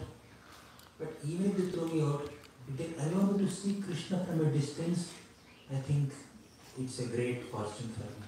Sudama was thinking like that, literally. But when Sudama entered Dwaraka, nobody stopped him. No soldier stopped him. No minister stopped him. So he thought, let me just go into some palace and see Krishna. Which palace he will go? Which palace is there? Which palace? Krishna is in which palace? There are 16,108 palaces. He randomly entered one palace. That happened to be Rukmani's palace. If he had randomly gone into some other palace, will he not find Krishna there? He found Krishna there also. Because Krishna expanded. And also Krishna expands himself into 16,108 forms and spends time with 16,108 types. In 16,108 palaces. So he entered this palace, palace of Rukmani Devi. Then Krishna just got up from his couch and saw Sudama is coming. As if his elder brother Balaram is coming, Krishna just got up with so much reverence and respect and ran towards Krishna and embraced him. Vaham daridra papiyan, Krishna hashiviliketani. I am a daridra, poor person, papi, simple person. Where is Krishna? He's Shriviketa, residence of goddess of fortune, but still he's hugging me, he's embracing me. Bahubhyam pariramhita. He became very grateful to Krishna, and Krishna brought Sudama and made him sit on his couch. Then Krishna personally started washing the feet of Sudama, offered him arghya, padya, achamaniya, dhupa, deepa, naivedya, everything he offered. It's not just some formal reception given by a kshatriya to a brahmana. It is a heartfelt, loving expression towards his friend. Otherwise Krishna would not have tears. While washing his feet, Krishna had tears in his eyes. And seeing this great display of affection that Krishna had, all the palace residents, they were wondering, who is this? Kuchainam, Balinam, Shamam, Dvijam, Dhamani Santatam. He had bones, ribcage visible. He is looking so emaciated. Why Krishna is giving him so much of importance? But Krishna is very much absorbed in displaying his love and affection towards Sudama. But interestingly, so Krishna did not give him a dhoti also. Hey, your clothes are very dirty and they're torn everywhere. Take his new dhoti. He did not even offer a new dhoti also. He's feeding food. He's giving arghya, padya, achamaniya. Not gold coins, not rupees or dollars, nothing else. Just giving some food and speaking some sweet words. And he says, do you know what happened in Gurukul? He has gone into all kinds of remembrances, past remembrances. Now, Sudama never expected any money from Krishna. Therefore, he is not frustrated. When we have expectations, and when the expectations are not fulfilled, we get frustrated. When we don't have any expectations, still somebody gives something to us, we become grateful. Sudama never even expected that he would get an audience of Krishna and he would get entrance into Krishna's palace. But he got it. He became grateful for it. He became overwhelmed. And Krishna, without giving any dhoti to Sudama or offering any gold coins to Sudama, he's saying, what did you get for it? He's not giving anything to Krishna, just some dhuk deep and arghya padya. That only he gave, just formal worship only he gave, but he's asking, what did you get for me? We are seeing you for a long time. And Sudama is hiding. Not that Krishna is not giving me anything. That's not his mentality. He is hiding it because Krishna is so opulent. He has so much to eat. He has so many queens and maidservants and ministers and soldiers serving him. This dry poha, if I offer to Krishna, his belly will get upset. So I will not give him. So he was not ready to give. But still Krishna just grabbed it, forcefully took it and opened it. He took one morsel of poha and then put in his mouth and said, this is the best food I have ever eaten in my life. Just like Raghunath Das Goswami, he was eating some reject rice from the Goshala in Jagannath Puri. And Mahaprabhu came and took that and said, this is the best prasad I have ever eaten. So the Lord used like, we will not take it literally. The best food that is offered by Mother Yashoda and Radharani. But Krishna said it. This is very delicious. He took it. Then second morsel he was about to take, but immediately Rukmani Devi came and stopped him. The reason is, if you eat everything, what will you eat? What will my co-wives eat? Leave some prasad for them. Second, by accepting one morsel of food, you have given him so much opulence like Indra. If you accept one more morsel, I will have to go as his maid servant. Third, another reason of a loving wife. If you eat this hard rice, your soft stomach will get upset. Please don't eat it. The three reasons. He stopped.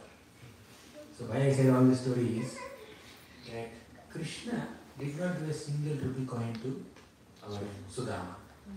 He did not offer anything to Sudama practically. He allowed him to eat some food, sleep that night, and early morning Sudama got up and went back. On the way Sudama was thinking, Krishna did not give me anything because he thought that I will become proud if I get some wealth. Therefore he did not give me anything. So Sudama reconciled it. But by the time he went to his home, he did not find his home. He found only a big palace. His wife came out. In fact, Sudama's wife was very instrumental in destroying the pride of Sudama. She is the one who inspired Sudama to go and beg charity from Krishna. Because he was taking pride in his poverty, the right kind of antidote for this pride in poverty is to make him wealthy. And Bali Maharaj was taking so much pride in his prosperity. The right antidote for him is to make him poverty-stricken. If you are proud of wealth, Krishna will make you beggar. If you are proud of your detachment, Krishna will give you so much opulence. That is Krishna. Another quality of Krishna. Great quality. But from another perspective, apart from purification of Sudama's pride perspective, there is another perspective. One more thing. That day, when Sudama's wife got up from her sleep, she found herself in a big palace. For a moment she was a bit surprised, where am I?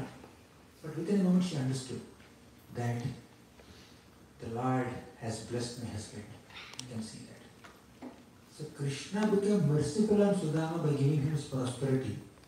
That news was first revealed to his wife. Although she never met Krishna. She is the origin of Sudama's transformation or purification of that slight tinge of pride. And she is the one who was first informed about that mercy also. Although she did not have a direct meeting with Krishna. So by the time Sudama came, Sudama's wife already knew what all Krishna has done. But for Sudama it's a surprise. So he came and he saw a big palace. Now the main question is, why did Krishna not reveal to Sudama that although I am not giving you anything, maybe you won't be able to carry all that now, this emaciated body. Although I am not giving you anything, but I have already arranged a lot of wealth. Indra's wealth for you, great palace for you there. He did not say it. You know why? Krishna felt so embarrassed. Krishna is grateful. Correct. He felt so embarrassed, so awkward. He said, Sudama served me beyond his capacity. He could not afford that 4 handfuls of poha. But still he managed to get it to his wife, to other Brahmanas, and offered it to me. Means he served me beyond his capacity. To befittingly reciprocate with him, I must serve him beyond my capacity. But it is not within my capacity to go beyond my capacity to serve him. Therefore, let me secretly give. Now you are offering something very simple to the Lord, or simple to somebody. Please not a big thing to it. Don't put my name there. Anonymous. Anonymous offering. It's very gorgeous offering. Put my name there. If you go to some South Indian places, every fan blood has the name of the donor. Every brick has the name of the donor sometimes. Because you need to offer gratitude to them, but sometimes the donor has an expectation. Why my name is not written there? Why my name is not announced there? Why it is not displayed there? If the one who received donation gratefully announces it, that's a different thing. If the offerer of donation demands for an acknowledgement and announcement and claps and glorification, that's a different thing, right? So that's the general expectation. So Krishna thought, what I am giving him is just Indra's opulence, which is insignificant. Even if I give him Brahma's opulence, that is insignificant in comparison to the handful of poha that I received from him. This is Krishna's gratitude. He felt bankrupt. He felt incapable of reciprocating with Sudama's service. Sudama, you have given me something that is beyond your capacity. To properly reciprocate with you, I should offer you something beyond my capacity. There is nothing beyond my capacity. It means I can never repay you for what you have done. So I am secretly offering this to you and hide my face. I cannot show my face to you. So this is Krishna's humility. Humility, gratitude, compassion, and purifying Sudama's pride also. You see, all these things are displayed. That is Krishna's quality. If you just meditate on one pastime, you will find hundreds of qualities of Krishna. And if you take one quality, you will find hundreds of pastimes that demonstrate, in which Krishna demonstrated that quality. Both ways. That's why in Gautami Tantra the shloka comes. Tulasidala matrena jalasya chulukena va vikriyadite swamatmanam bhaktebhyo bhaktavatsalaha. Krishna feels that this devotee has purchased me. I am sold out to him. Why? He is using tulasi and jala. That's all. You want some reference to this one? Little reference. If somebody offers some tulsi dala and little water to Krishna, Krishna feels so obliged and grateful. He said, he has purchased me. The Lord feels indebted to someone even if that person chastises God. One example is Damodar Pandit. Damodar Pandit chastises Lord Chaitanya Mahaprabhu. Why? Because Mahaprabhu asked him, Damodar Pandit, you went to Navadvip, you served my mother Sachi. So how is her bhakti going on? How is her devotional service? And Damodar Pandit said, whatever bhakti you have is only because of her bhakti. You are trained by her in Krishna's devotional service. How can you inquire about her bhakti? Are you qualified? Are you eligible to inquire about her bhakti? And Mahaprabhu said, Damodar Pandit, you have purchased me with this chastisement. Right? I am sold out to you. I am your property. When a devotee is glorified in front of the Lord, how much Lord feels so happy to see that. The Lord wouldn't mind being embarrassed or chastised or scolded by a younger devotee, brahmachari, always playing the role of a sannyasi, publicly also. He says, Damodar, you have purchased me. This is the Lord's quality. No self-centeredness. All this self-centeredness is there in conditioned source, not in the Lord. Prabhupada writes in the second canto of the reports, brilliant. No master in this material world shares an equal amount of opulence with his servants. Yeah. Master is there in a big cabin, and the servant or the security guard is there right in front of the master's cabin outside without AC, sitting on a small wooden stool. Right? That may be observed in this world, but Krishna is not like that. In the spiritual world, he gives equal amount of happiness to all his associates, all his devotees. In fact, he gives more happiness to his devotees than he experiences himself. Otherwise, why would he take the form of Lord Chaitanya Mahaprabhu? Because his devotee Srimati Radharani is experiencing more happiness in her service to Krishna than he himself is experiencing. To taste her happiness, he became Lord Chaitanya Mahaprabhu. The Lord is not an insecure master. If I drive the chariot of Arjuna, what will people think of me? What will be my public image? If I fall at the feet of Sudama and wash his feet and have tears in my eyes, what will people think of me? He doesn't have any fear of public image. For Lord, expressing his love for his devotees and experiencing the love of his devotees is a priority compared to everything else. That is his quality. He values genuine devotion, genuine emotion of his devotees. That is his quality. Everything else is happy for him.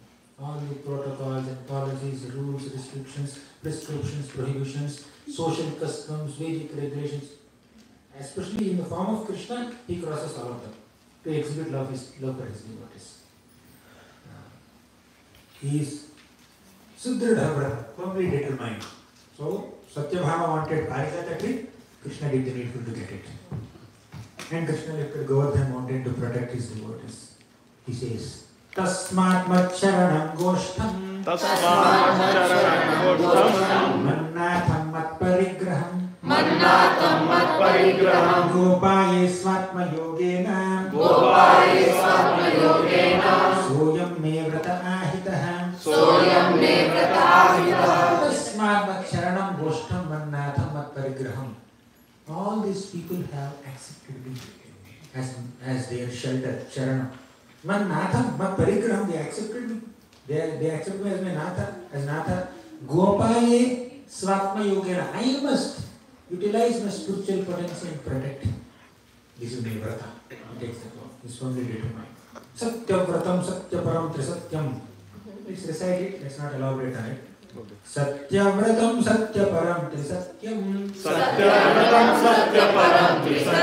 Satyasya yonim nihitam cha satye Satyasya satyam vrata satyanetram Satyatmakam tvam sharanam prapanna. God is fixed up in his work of protecting his devotees. Ananyas chintayanto mam yojanaha paripasati tesham vidya abhiyuktanam yogakshemam vahamyaham. He made that promise, he will do the needful. Yogakshemam vahamyaham means the Lord will supply whatever the devotees lack and Lord will preserve the whatever the devotees have. Star conditions apply. What are the conditions? Only if it is favorable for their advancement in bhakti, the Lord will preserve what the devotees have and Lord will supply what they lack. If it is not favorable, Lord will not supply even if they don't have anything. The Lord will not preserve even if they have everything. He can take away everything if it is unfavorable for their bhakti. That's what he has done to Sudama and Avanti Brahman. For Sudama, he gave birth. From Avanti Brahman, he has taken away wealth. From Bali Maharaj, he has taken away wealth. But in both cases, in all the three cases, the Lord is just acting as a well-wisher only. This, how is that? Fruit vendor. She got so many jewels. People may get excited. Oh, she got jewels. We should give fruits to Krishna. Datram Pushpam Phalam Prayam. Get some jewels. Datram Maiduriam. Marakatha. Neela. So we get all this. But she did not get excited with seeing the jewels. Jewels were not exciting. She was excited with the smile on Krishna's face. If I offer fruits to this boy, he will smile. That is her ecstasy, not the jewels. Sudama also, even after getting so much of wealth, he was not attached to the wealth. He was not attached before also, but he had a slight tinge of pride in his poverty, but that pride is gone, wealth is there and is unattached. If the Lord feels confident that his devotees will never be distracted by any amount of wealth, the Lord will give them wealth. If the Lord is confident that my devotee will not be distracted or deviated if he has fame, the Lord will give him fame. But if the Lord thinks that if he becomes famous, he may get distracted from bhakti. If he becomes very powerful and wealthy, he may get distracted in bhakti. So let me not give him this next time. So the Lord is always well-wisher. Bhaktanam shamabhipsataha. Bhaktanam shamabhipsataha. You know where is this line coming from? First canto, 6th chapter. Narada Muni in his past life was the son of a maid servant. And his mother dies because of a snake bite. Immediately, Sutta Goswami says, Narada Muni says, Bhaktanam shamabhipsataha. The Lord desires auspiciousness for his devotees. Therefore, his mother died. What is the logic in this? Only mother, only son, 5-year-old boy. Now, mother died means the son has absolutely no protector. So, how can a devotee even perceive or understand that the Lord is my well-wisher? He separated me from my mother in this context, being my well-wisher. But his boy understood. He propagates immediately. This is the way of dragging a sincere soul towards the lotus feet of Krishna. Correct. Like killing mother? What kind of statement is this? Purport is like this and shloka is like that. How do we understand this? Let's analyze this. This lady, the maid servant, before snake bite, what was she doing? For the last 4 months, she was serving Bhaktivedanta sages. Harivo. She was not bitten by snake before 4 months. After this 4 months of monsoon season. The child, Narada, this little child, son of maid servant, if he could render so much service to the Bhaktivedantas and hear Harikatha from him and advance from Shraddha to Prema stage, what about her mother? What about his mother? There is no mention that she went to Prema stage, but we can conveniently understand that she did lot of service to Bhaktivedanta sages. She would definitely be spiritually advanced, and after her death, either she would have gone to the spiritual world, or at least she would have got another opportunity to practice bhakti in a better situation instead of working as a maid servant in 10 houses at the school. Bhaktanam Shamabhipsata. We may think it's injustice done to the Lord, but the Lord will never do injustice to his devotees. He will relocate the devotee from one place to another place only for the devotee's advancement, spiritual advancement. So, this boy became Premi Bhakta, eventually he became Narada. And that whatever little material attachment is there, that is terminated, and both are advancing spiritually. This is how the Lord always desires auspiciousness for his devotees. Next, another quality of the Lord. The Lord is self-controlled. Uddama bhava pishuna malaval guhasam. Uddama bhava pishuna malaval guhasam. Vidavaloka nihato madano piyasam. Vidavaloka nihato madano piyasam. Sammuhya chapamajahat pramadottamastam. Sammuhya chapamajahat pramadottamastam. Yasyendriyam vimathitum kuhakairna setuhu. Yasyendriyam vimathitum kuhakairna setuhu. Uddama bhava. All the kings of Krishna and Dwaraka, they had great expressions. Pishuna, Amala, Valgu, Hasa, spotless smiles. All their feminine attributes are so top class that even Cupid gets mesmerized. Even Shiva gets captivated. In fact, yesterday we were discussing, right? When Cupid, but any conjugal affairs or male-female attraction to happen in this material world, Cupid showers his arrows, Pushpavan. So with the same intention, Cupid comes to Dwarka. Before even he showered any flower arrows, Krishna and the Dwarka queens are getting attracted to each other already. What does it mean? There is absolutely no tinge of material lust in Krishna's conjugal affairs with his queens or even the gopis of Vrindavan. Material Cupid has no role to play in Krishna's conjugal pastimes, Madhurya pastimes. Sammuhya chapamajaha, being bewildered, I have no role to play here. He is frustrated, he gives up his bow. Sammuhya chapamajaha pramadottamasta. Yasyendriyam vimathitum kuhakairna setuhu. But Krishna's senses are never agitated by the feminine attributes of his queens. Krishna is attracted to his devotional service only and not their feminine attributes. Of course, the feminine attributes also are manifestation of spiritual potency, but let's see from the material world's perspective. Many times a person is attracted to the attributes of the opposite gender, the physical attributes of opposite gender, but that kind of attraction is not there. That kind of material, lusty attraction is not there between Krishna and his queens. It's totally spiritual, pure, loving attraction towards each other. That's what the shloka teaches us. He is a conqueror of his senses. Another quality of Krishna is Kshama-shila, forgiving. Indra, how much havoc Indra has created in Vrindavan. So many demons came and attacked the peace of Vrindavan.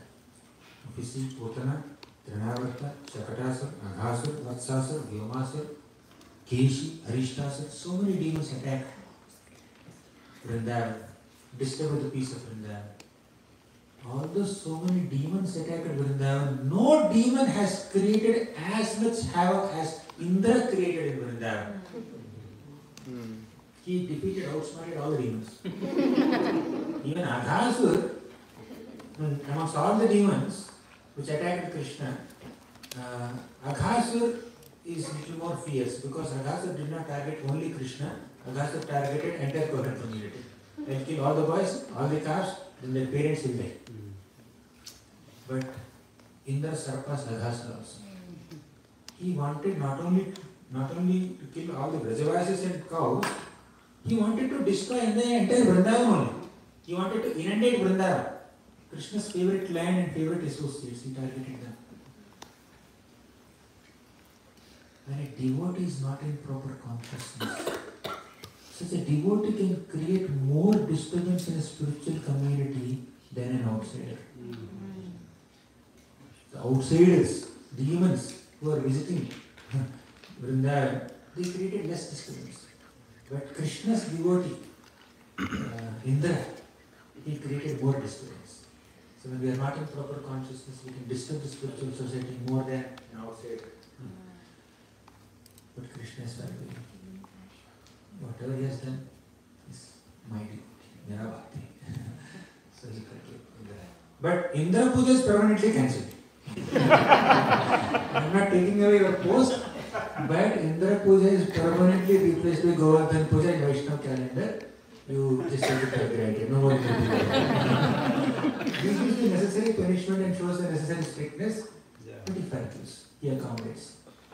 Apichet suduracharo bhajati mamananyabha sadhureva samantavyaha samyat vyavasito hisa. Sadhureva samantavyaha. I consider a devotee sadhu. Very soon he will be reinstated. So such a hope-giving statement by Krishna. That does not mean a devotee deliberately performs mistakes. But by mistake, if a mistake happens, Krishna forgives. Deliberate mistakes, of course, definitely Krishna will take some action. But accidentally, incidentally, circumstantially, unintentionally, if somebody does a mistake, Krishna forgives. And a devotee, when he does a mistake, a devotee realizes the mistake, admits the mistake, apologizes for the mistake, and rectifies it if it is possible, and tries not to repeat it, and sincerely repents for it and remembers it. Remembrance is very important.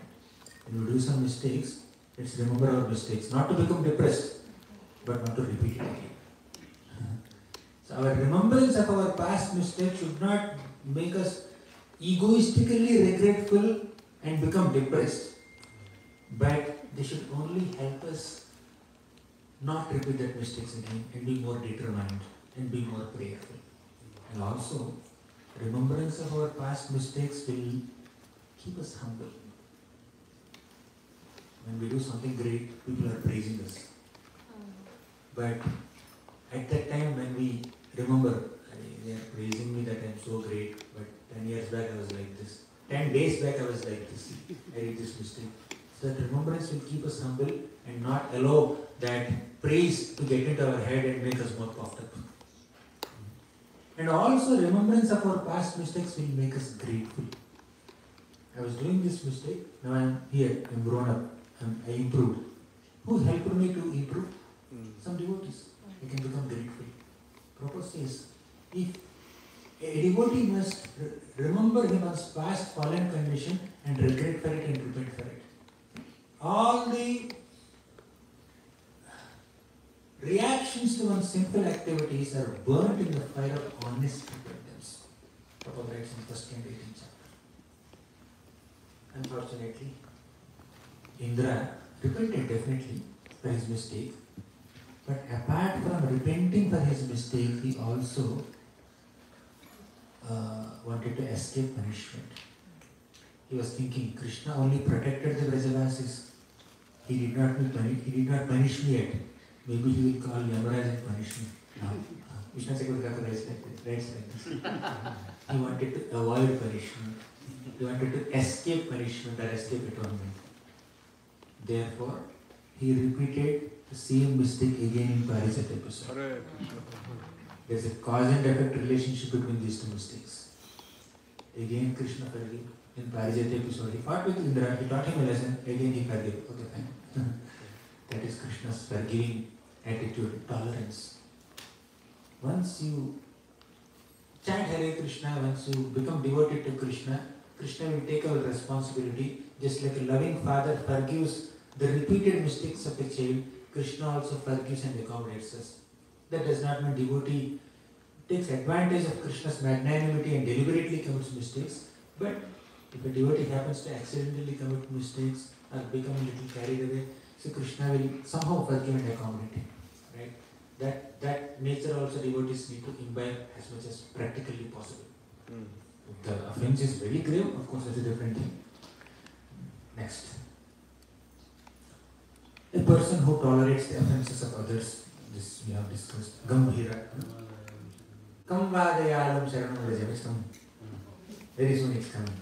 I think I need to move past the time. 8:49. How much time do you 2 hours. Today's Friday. Tomorrow, yeah. Friday night. No, I can say.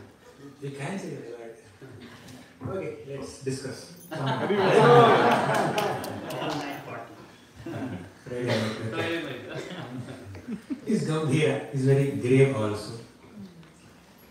A person who is grave is so absorbed in his gravity that other people may not be able to understand what's there in his mind. Just like ocean is said to be very grave. Gambhirye Ambodhikoti. Mahaprabhu is also described as, in gravity Mahaprabhu is equal to 1 crore oceans. Ocean is very grave. What's hidden in the depths of the ocean, not many people will understand by standing on the shore. Right? Similarly, Krishna is also grave. Krishna says, Nahiyasya karhi chitrajan puman veda vidhipsitam yadvijijnasa yayukta buhyanti kavayopihi. So he says, in trying to understand Krishna's intentions, even great kavis and philosophers also become completely bewildered and confused. That is Krishna's gravity. To that degree, Krishna can be grave. Also, another instance of Krishna's gravity is Brahma Vimohana Leela. Brahma came in front of Krishna and begged forgiveness from Krishna. Krishna, I'm very sorry. I'm like your child, you are like my mother. What's the proof? Just some time back, you showed the entire universe within your belly to Mother Yashoda. And I'm there inside the universe. The universe is in your belly and I'm inside the universe. Means I'm like a child in the womb of mother. And you are the mother. And Brahma is saying this standing in front of Krishna. Krishna was 6-year-old, Brahma has 4 heads. It's gigantic. That is inconceivable. Krishna is inside everything and outside everything. Brahma is inside Krishna and outside Krishna also. It's inconceivable quality. Anyways, he said, I'm really sorry, please forgive me. Then he said, Vrindavan is glorious, Brajavasis are glorious, and I want to become a dust particle in Vrindavan. I want to get dust from the lotus feet of all the Brajavasis. I want to become a shrub or a creeper or a blade of grass in Vrindavan. He's saying many things. Krishna was very grave. He did not speak a single word. Can you imagine? At least in front of Narada, Indra. When Indra came to beg forgiveness, Krishna spoke many things.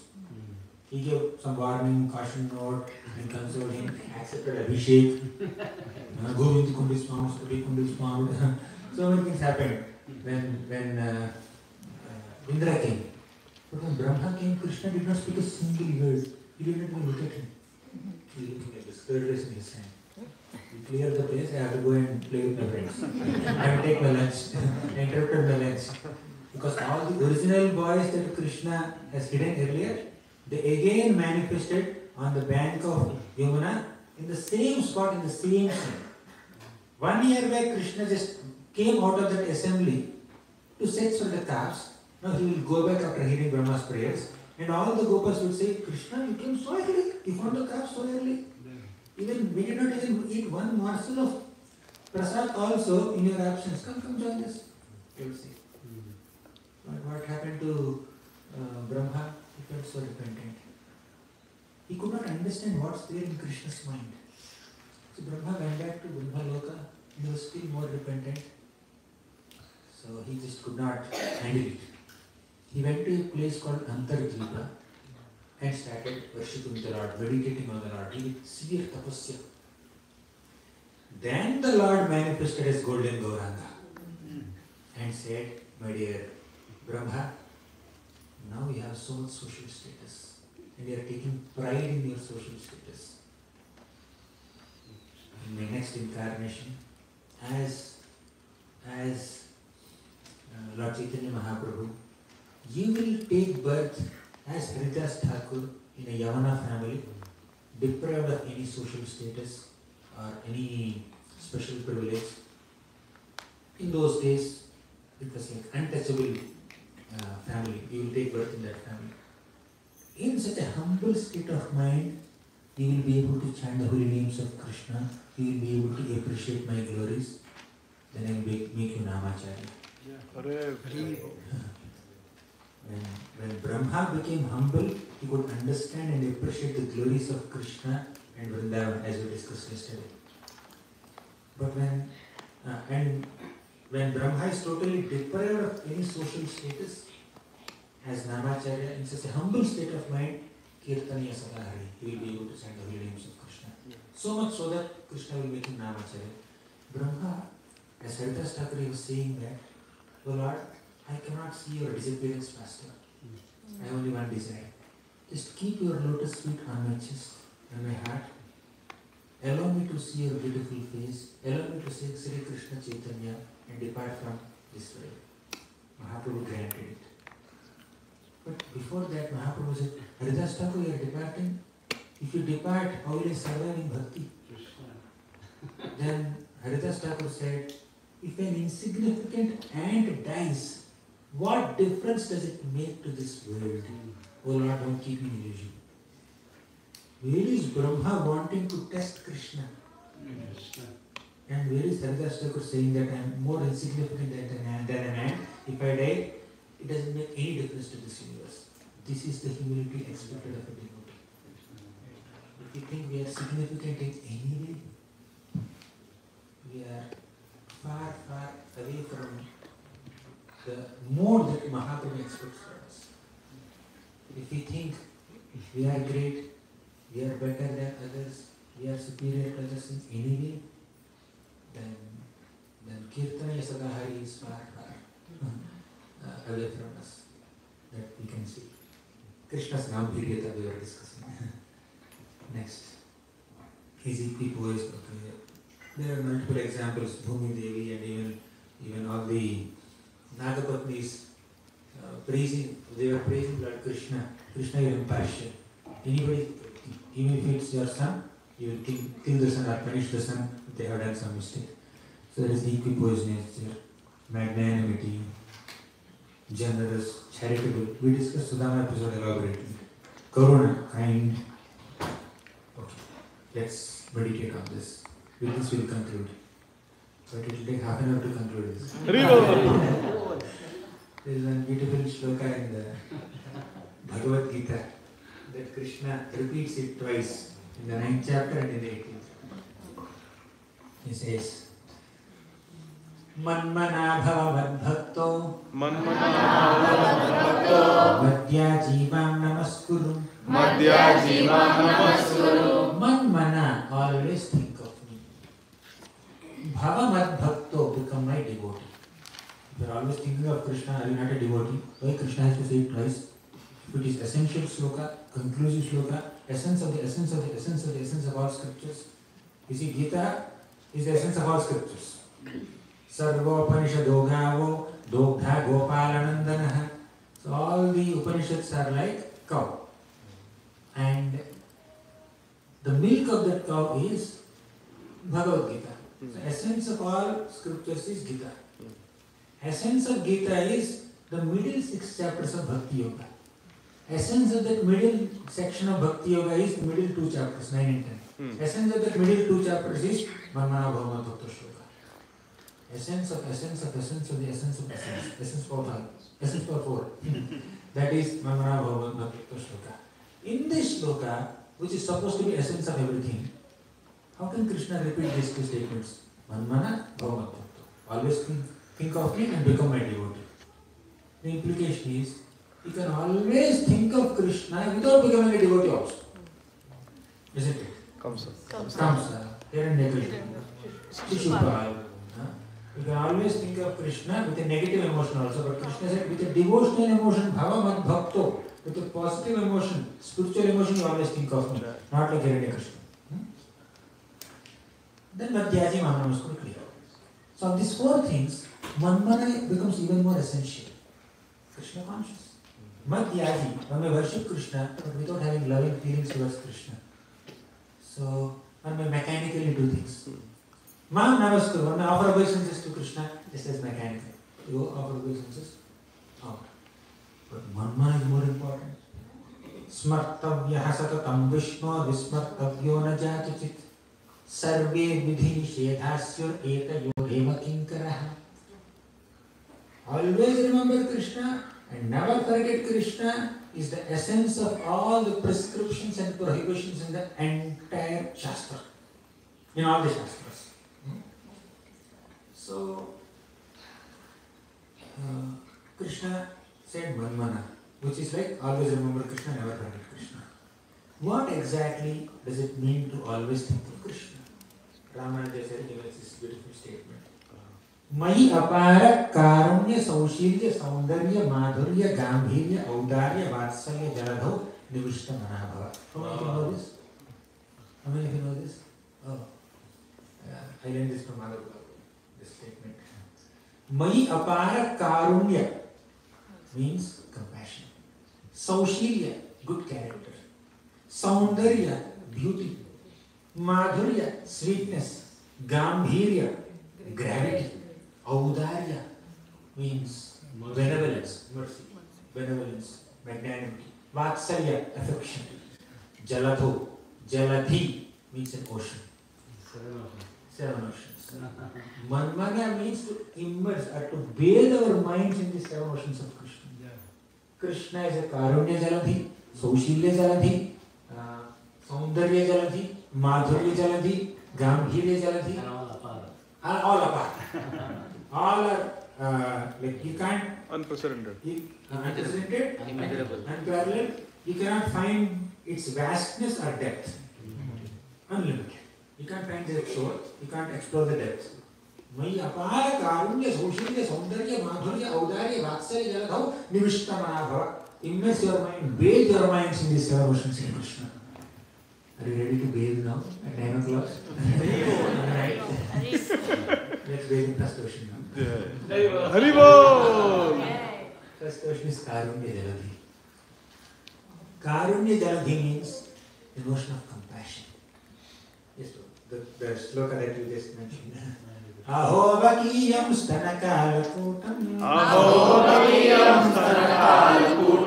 Jighamsaya payadapya sadhvi Lebhe gatim dhatruchitam tatonyam Kamvadayalum sharanam rajema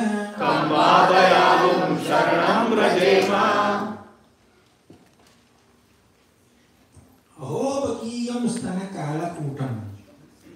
This Baki, the sister of Baka. There is a glorious family of 2 brothers and 1 sister. Bakasur, Aghasur, and Putra. 2 brothers and 1 sister. There is another glorious family.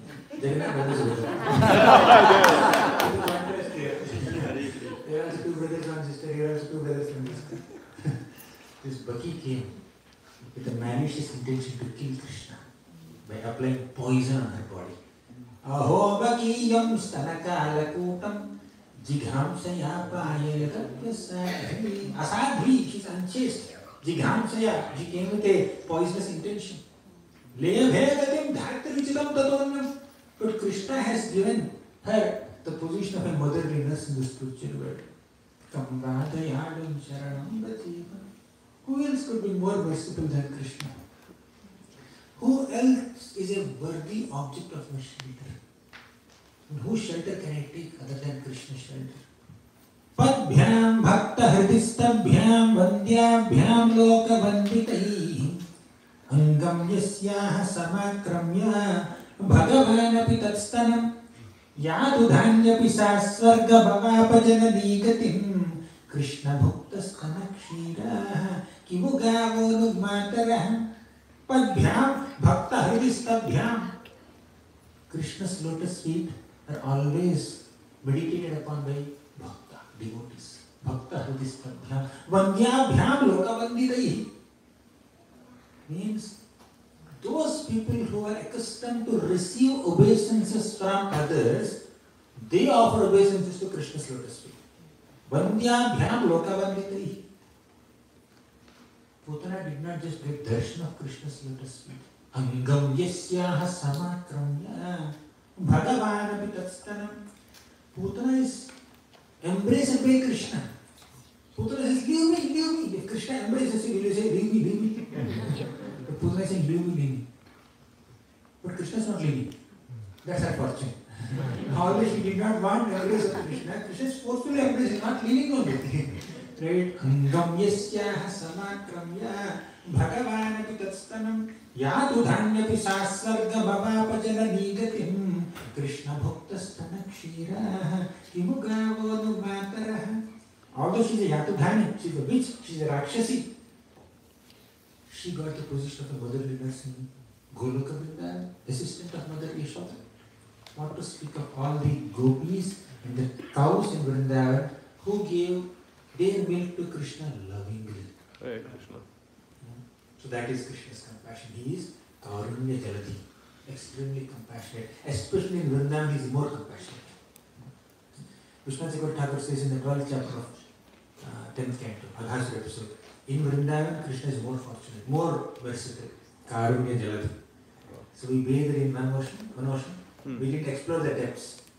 We didn't explore the expanse of the ocean. We just took just two little drops and sprinkled on us. So that is Karunya Jaladi. Uddhava says like this. Then Saushilya Jaladi. Yesterday we discussed, right? Day before yesterday.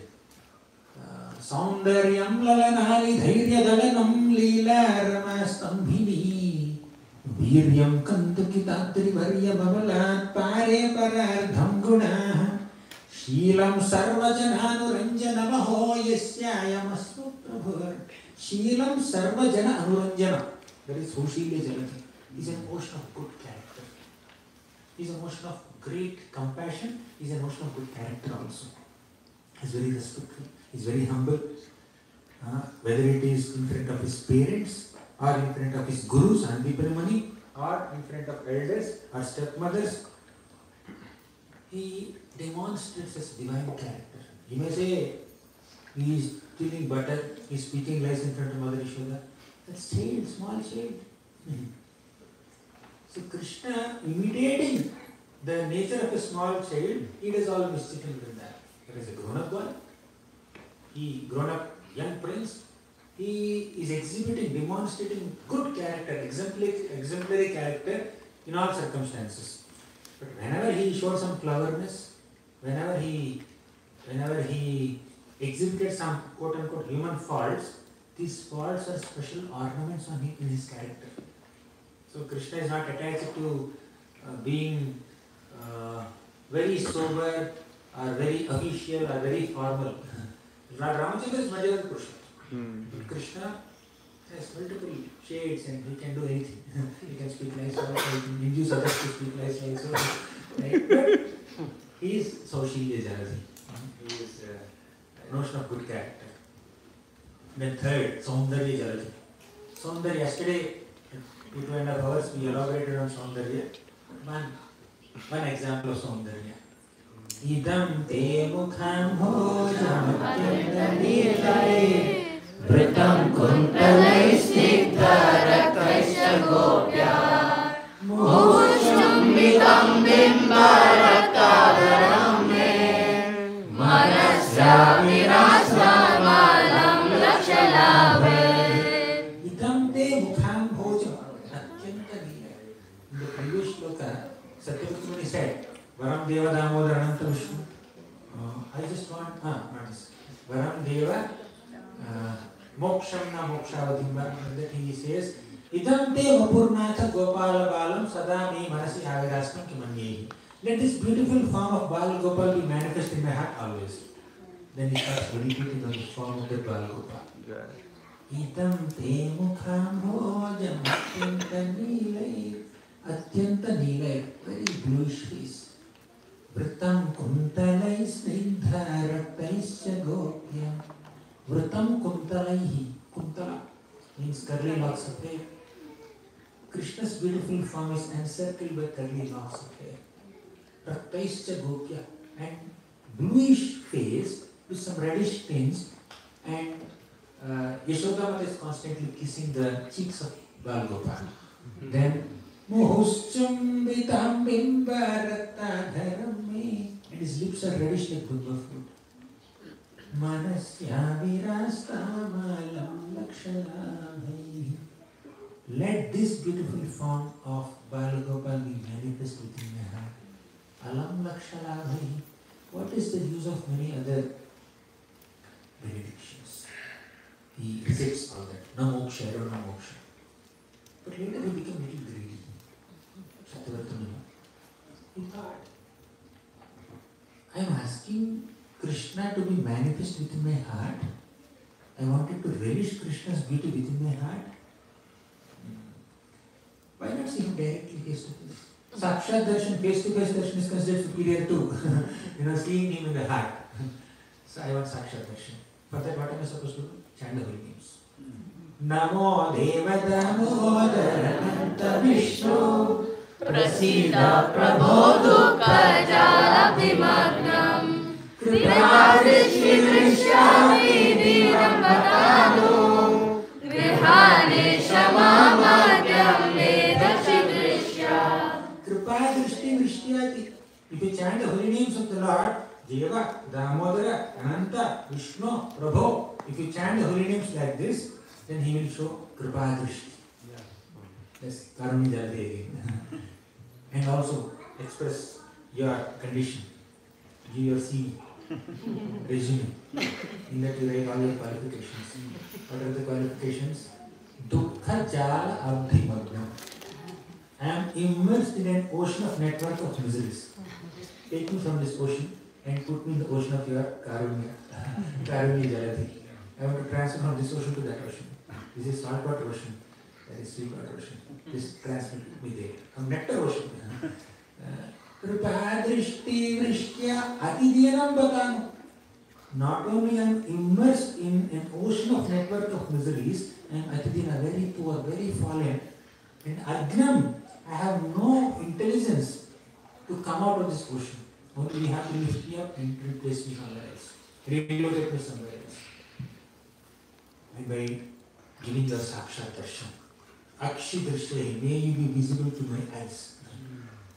So basically, the Lord is so beautiful. Saundarya Jalati. And people who are beautiful may not be merciful. People who are merciful may not be beautiful. But he both. Yes, Saundarya Jalati also, Karunya Jalati also. So, first question, what is first question? Karunya Jalati. Second? Saushalya. Third? Saundarya. Fourth? Madhurya Jalati.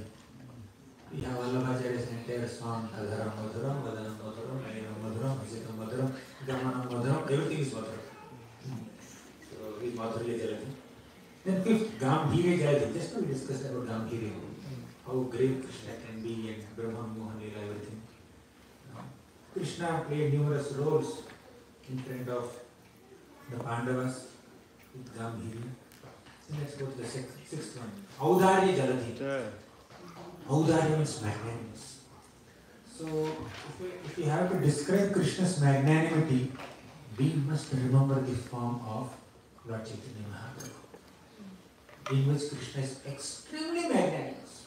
Chirat adattam nijaguttamittam swaprema namamrutam ati udara. Extremely udarya. Ati udara. Apamaramyo vitatara gauraha. He is distributing the holy name of Krishna even to the most fallen, not seeing their nationality, their gender, their background, their qualification, what prerequisites they have. There is some little sincerity. Give them Krishna. Recommend them for Krishna's love. So that's how he's Audharya. Karunya is compassion,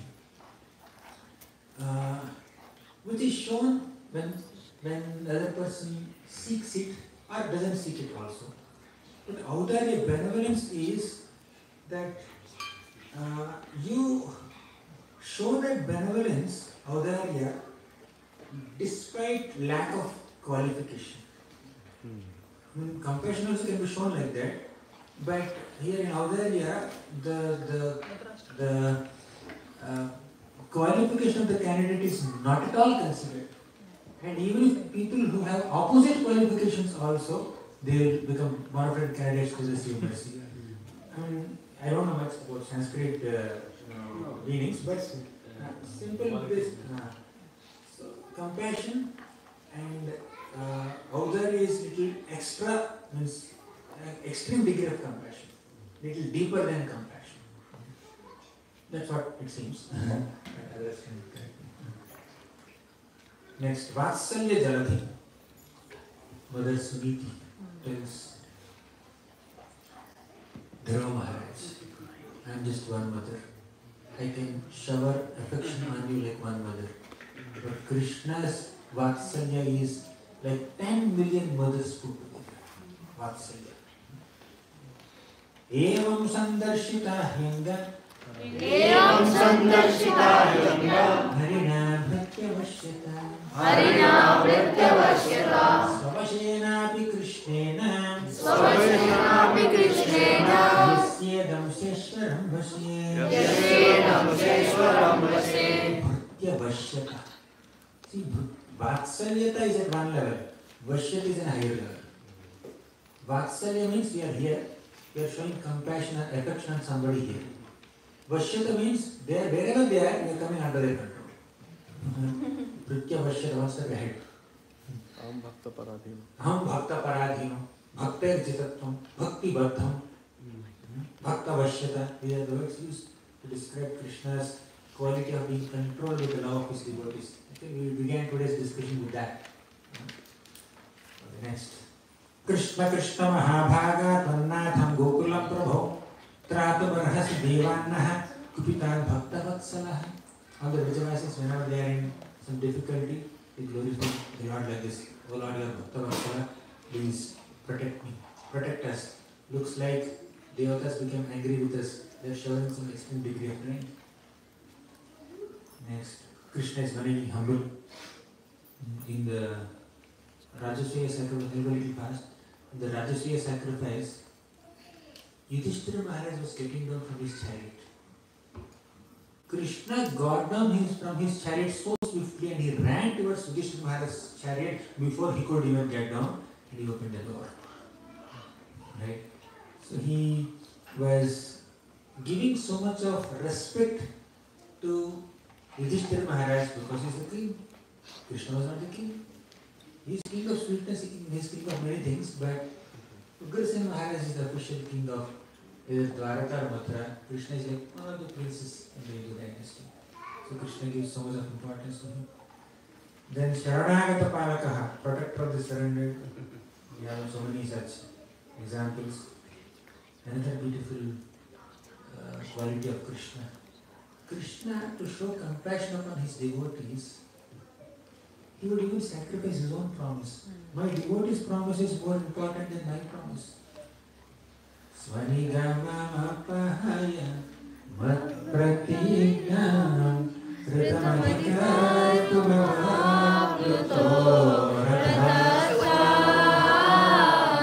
Dhritaracharano Vyayachalakur Harinivahantu Mimam Gato Tariya. Just to honor Bhishma's law and also to protect Arjuna's life and to simultaneously show his affection towards both of his devotees. Krishna attempted to compromise his own vow by picking up a chariot wheel. From another perspective, Krishna did not break his vow also. Because chariot wheel is not considered. When a warrior is going to the battlefield, will he pick up some chariot wheels? And the four wheels are there under the chariot. It's not one of the weapons. In that sense, Krishna did not break his vow.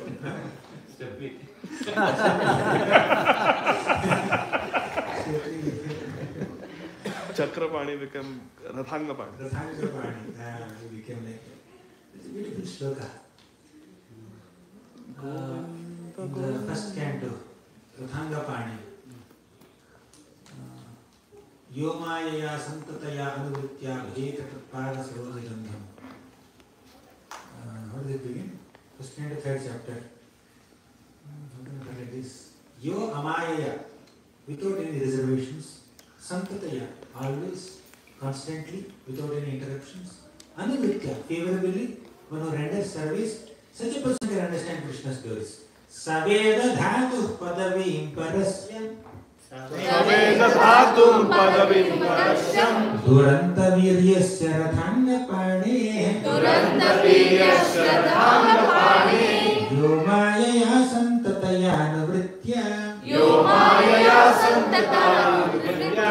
Bhajeta tatpada sarojagandham. Bhajeta tatpada Sarojagandham. Rathangapani Krishna. Please remind me of that. Rathangapani Krishna will bless a devotee and give understanding of his own tattva and his heart to other devotees to the degree devotees perform unmotivated service, uninterrupted service without any reservations. This reminds me of something else also. The Lord reveals his heart to people, to his devotees. It's not easy to understand the Lord's heart. Just now we have seen about Gambhirya. Nahi yasya karhi chitrajan kumar veladicitam yad vijijnasaya mukta yukta muhyanti kavayopihi. Even great kavis cannot understand Krishna's heart. But Krishna, when he appeared as Vamanadev, he allowed Shukracharya to understand his heart.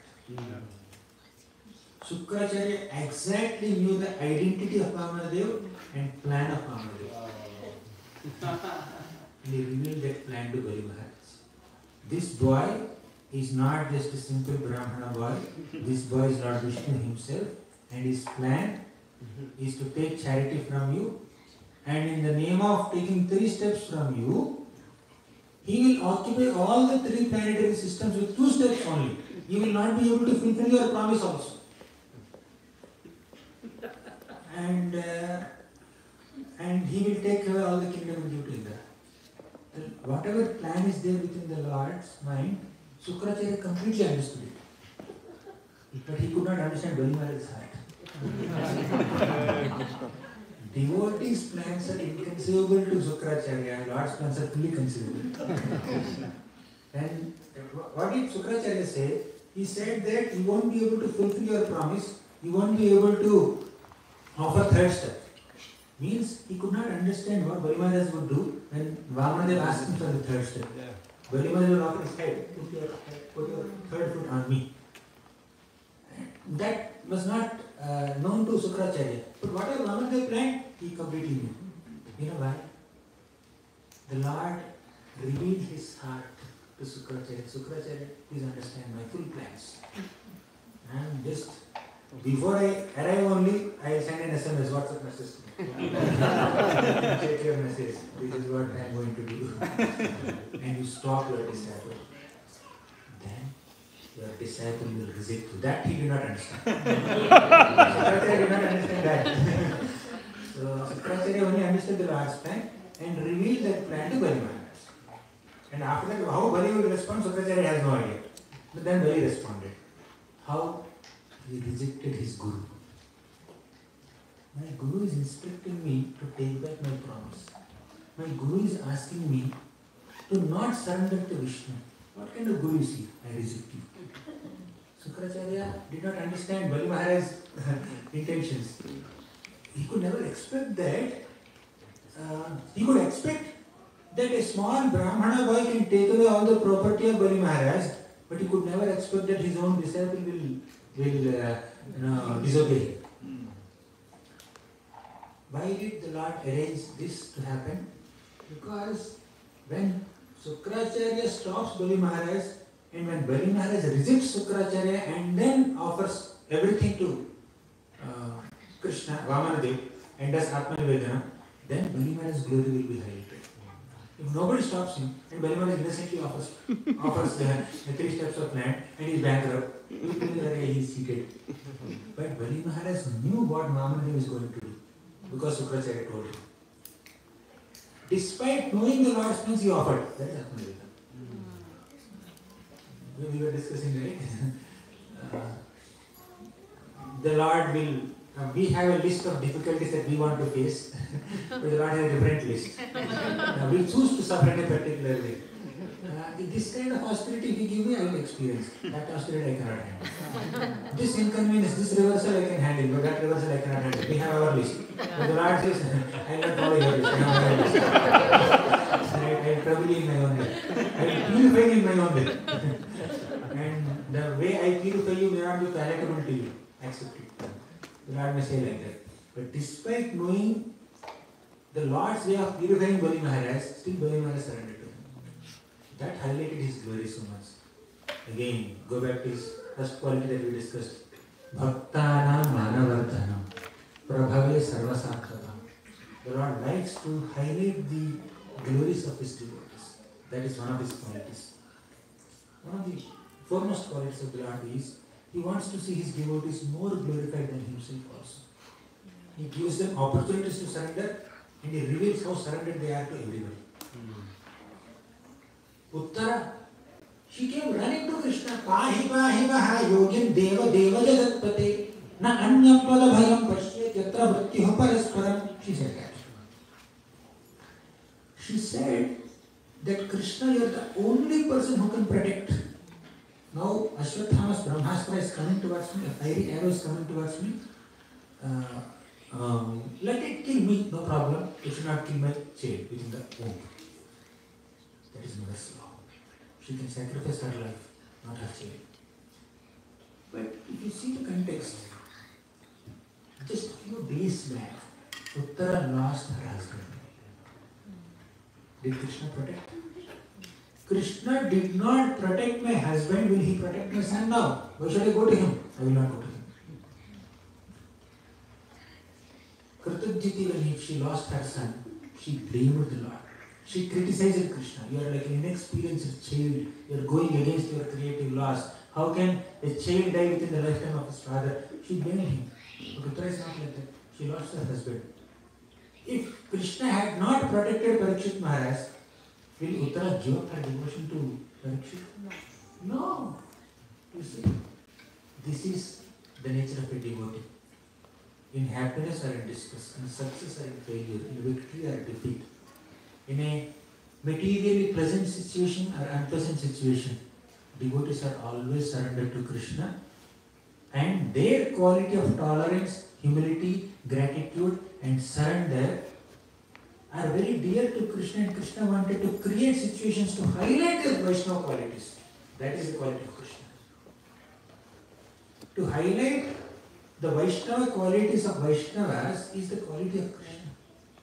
One of the foremost qualities of Krishna. Krishna allowed Bhishma to take the side of adharma, fight on behalf of Duryodhana. And Bhima fought obediently. Everybody misunderstood Bhishma. Everybody misunderstood Bhishma. Till now people ask questions. Why did Bhishma not stop Draupadi Vastraharan? Why did Bhishma fight on behalf of Duryodhana? What's happening? So many people question, Bhishma allowed himself to be misunderstood for all generations to come to become an instrument in Krishna's will. Yeah. Krishna wanted to give this important message to all of us. However powerful, influential and popular, experienced you may be, if you take the side of adharma, you will fall down. You will be defeated. Krishna wanted to give this message to everybody. And Krishna used Bhishma, who is the most celebrated warrior of his times. And Krishna allowed Bhishma to be defeated by an inferior warrior, less experienced warrior like Arjuna. You see? And Bhishma did it. And to highlight how great Bhishma is, Krishna created another situation. What is that? After Kunti Mata offered her prayers, Yudhishthira Maharaj came to Krishna, crying, because of me, just to enthrone me as the king of Hastinapur, hundreds and thousands of soldiers have sacrificed their lives. I am the cause of their death. Yudhishthira Maharaj was feeling so overwhelmed, so sad, so guilty. Krishna tried to pacify him. Yudhishthira Maharaj is not getting pacified. Vyasadeva tried to pacify him. He is not getting pacified. Dhaumya tried. Yudhishthira is not getting pacified. Many people try to give good counsel. Yudhishthira Maharaj is not pacified. In that context, Sutta Goswami described Krishna as Adbhuta Karmana, one who does wonderful deeds. What is the wonderful deed Yudhishthira Maharaj did? Krishna did. Krishna allowed Yudhishthira Maharaj to get confused, and Krishna counseled him. And again he made Yudhishthira Maharaj not to get convinced by his counseling. Right? Externally, as Bhagavan, he is giving him good counseling, consoling him. Internally, as Paramatma is talking, go listen to me. Only Krishna can do it. Krishna sitting inside Yudhishthira Maharaj's heart, he says, don't listen to Krishna's words. You have to listen to Bhishma's words. Then Krishna took all the Pandavas in front of Bhishma. So much service Krishna extracted from Bhishma. Whole life. And he was pierced by Arjuna's arrows. Every inch of his body was pierced by Arjuna's arrows, and he was lying on the deathbed. None of his body limbs are moving except one part, tongue. Even in these circumstances, Krishna is expecting some service from Vishnu. What is that service? Give one class. On Raja Dharma, Dana Dharma, Stri Dharma, Varnashrama Dharma, and ultimately Bhagavata Dharma. Give one class. It's not that easy to give a class lying on a bed of arrows on the battlefield. Only tongue is moving, nothing else is moving. Why did Krishna expect that service from? Before dying, you should do the service and die. Why did Krishna expect this? Just to glorify Bhishma. Whole life you have been misunderstood by many people. You have been mistreated by Duryodhana, Dushyasan. Against your desire, you had to submit to the expectations of Duryodhana, Dhritarashtra. It was very painful for Bhishma. At least when Vidura was against Duryodhana said, get lost from here, I banish you. But Duryodhana never said that to Bhishma, because he knows Bhishma is loyal to the throne of Hastinapur. Bhishma's presence is very important for him in victory over the Pandavas. He wanted his hands, not his heart. That's how malicious people are. Duryodhana kind of people. He wanted only the experience of Bhishma and hands of Bhishma, and not the heart of Bhishma. In this world, the Lord can create situations where a pure devotee is also manipulated by an unscrupulous person. And if that is the service that is given to him, devotee will accept that service. Bhishma did it. And finally, when Bhishma was there, lying on the deathbed, Pandavas came in front. Bhishma said so many things. Aho Kashtam, Aho Anyayam, Yudhuyam, Dharmanandana. He said many beautiful things. And in the presence of Krishna, in the presence of Vyasa, in the presence of Dhaumya, in the presence of Vishwamitra, Jamadagni, Sukadeva Goswami, and many such Brahmarshis, Rajarshis, Devarshis and universal celebrities, to counsel Yudhishthira Maharaj is not a small thing. Yudhishthira Maharaj is not an ordinary person, he is Dharmaraj. He is the personification of Dharma. When he is confused, to counsel him is not a small thing, that too when so many people are sitting in front. Sukadeva Goswami is sitting. Parshuram is sitting, his own spiritual master. Right? And Jamadagni is sitting. Vishwamitra is sitting. Krishna is personally standing there. Standing, not even sitting. So many people are standing, And Bhishma was able to give class. How knowledgeable he is, how experienced he is, how much presence of mind he had. Krishna wanted to reveal his glories to the whole world just before his death. This is the quality of Krishna. Krishna will never let his devotee down. So if some people misunderstand the devotees, that's their problem. But Krishna gave enough clues and very self-evident circumstances he created to highlight the glory of Krishna. Krishna sacrificed his own promise to honor Vishnu's promise.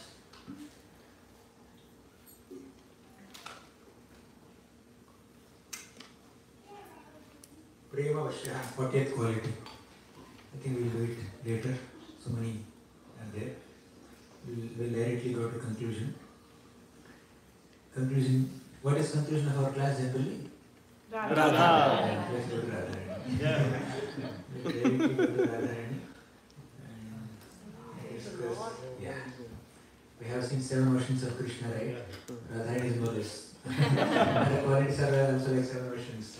Vaidagya Sindhur Anuraga Rasaika Sindhur Vaidagya Sindhur Anuraga Rasaika Sindhur Vatsalya Sindhurati Sandra Krupaika Sindhur Vatsalya Sindhurati Sandra Krupaika Sindhur Lavanya Sindhur Amrita Chali Rupa Sindhur Lavanya Sindhur Amrita Chali Rupa Sindhur Shri Radhika Spuratu Me Hridikeli Sindhur Shri Radhika Spuratu Me Hridikeli Sindhur Vaidagya Sindhur.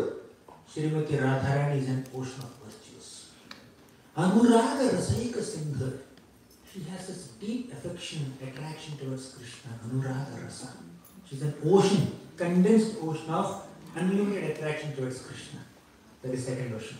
Third, Vatsalya Sindhur. Krishna is also Vatsalya Jalavi. She is also Vatsalya Sindhu. Sindhu Jalavi both are same ocean. She is an ocean of compassion. Affection, motherly affection towards all the children. Whatever devotion we have towards Krishna is coming from Radha.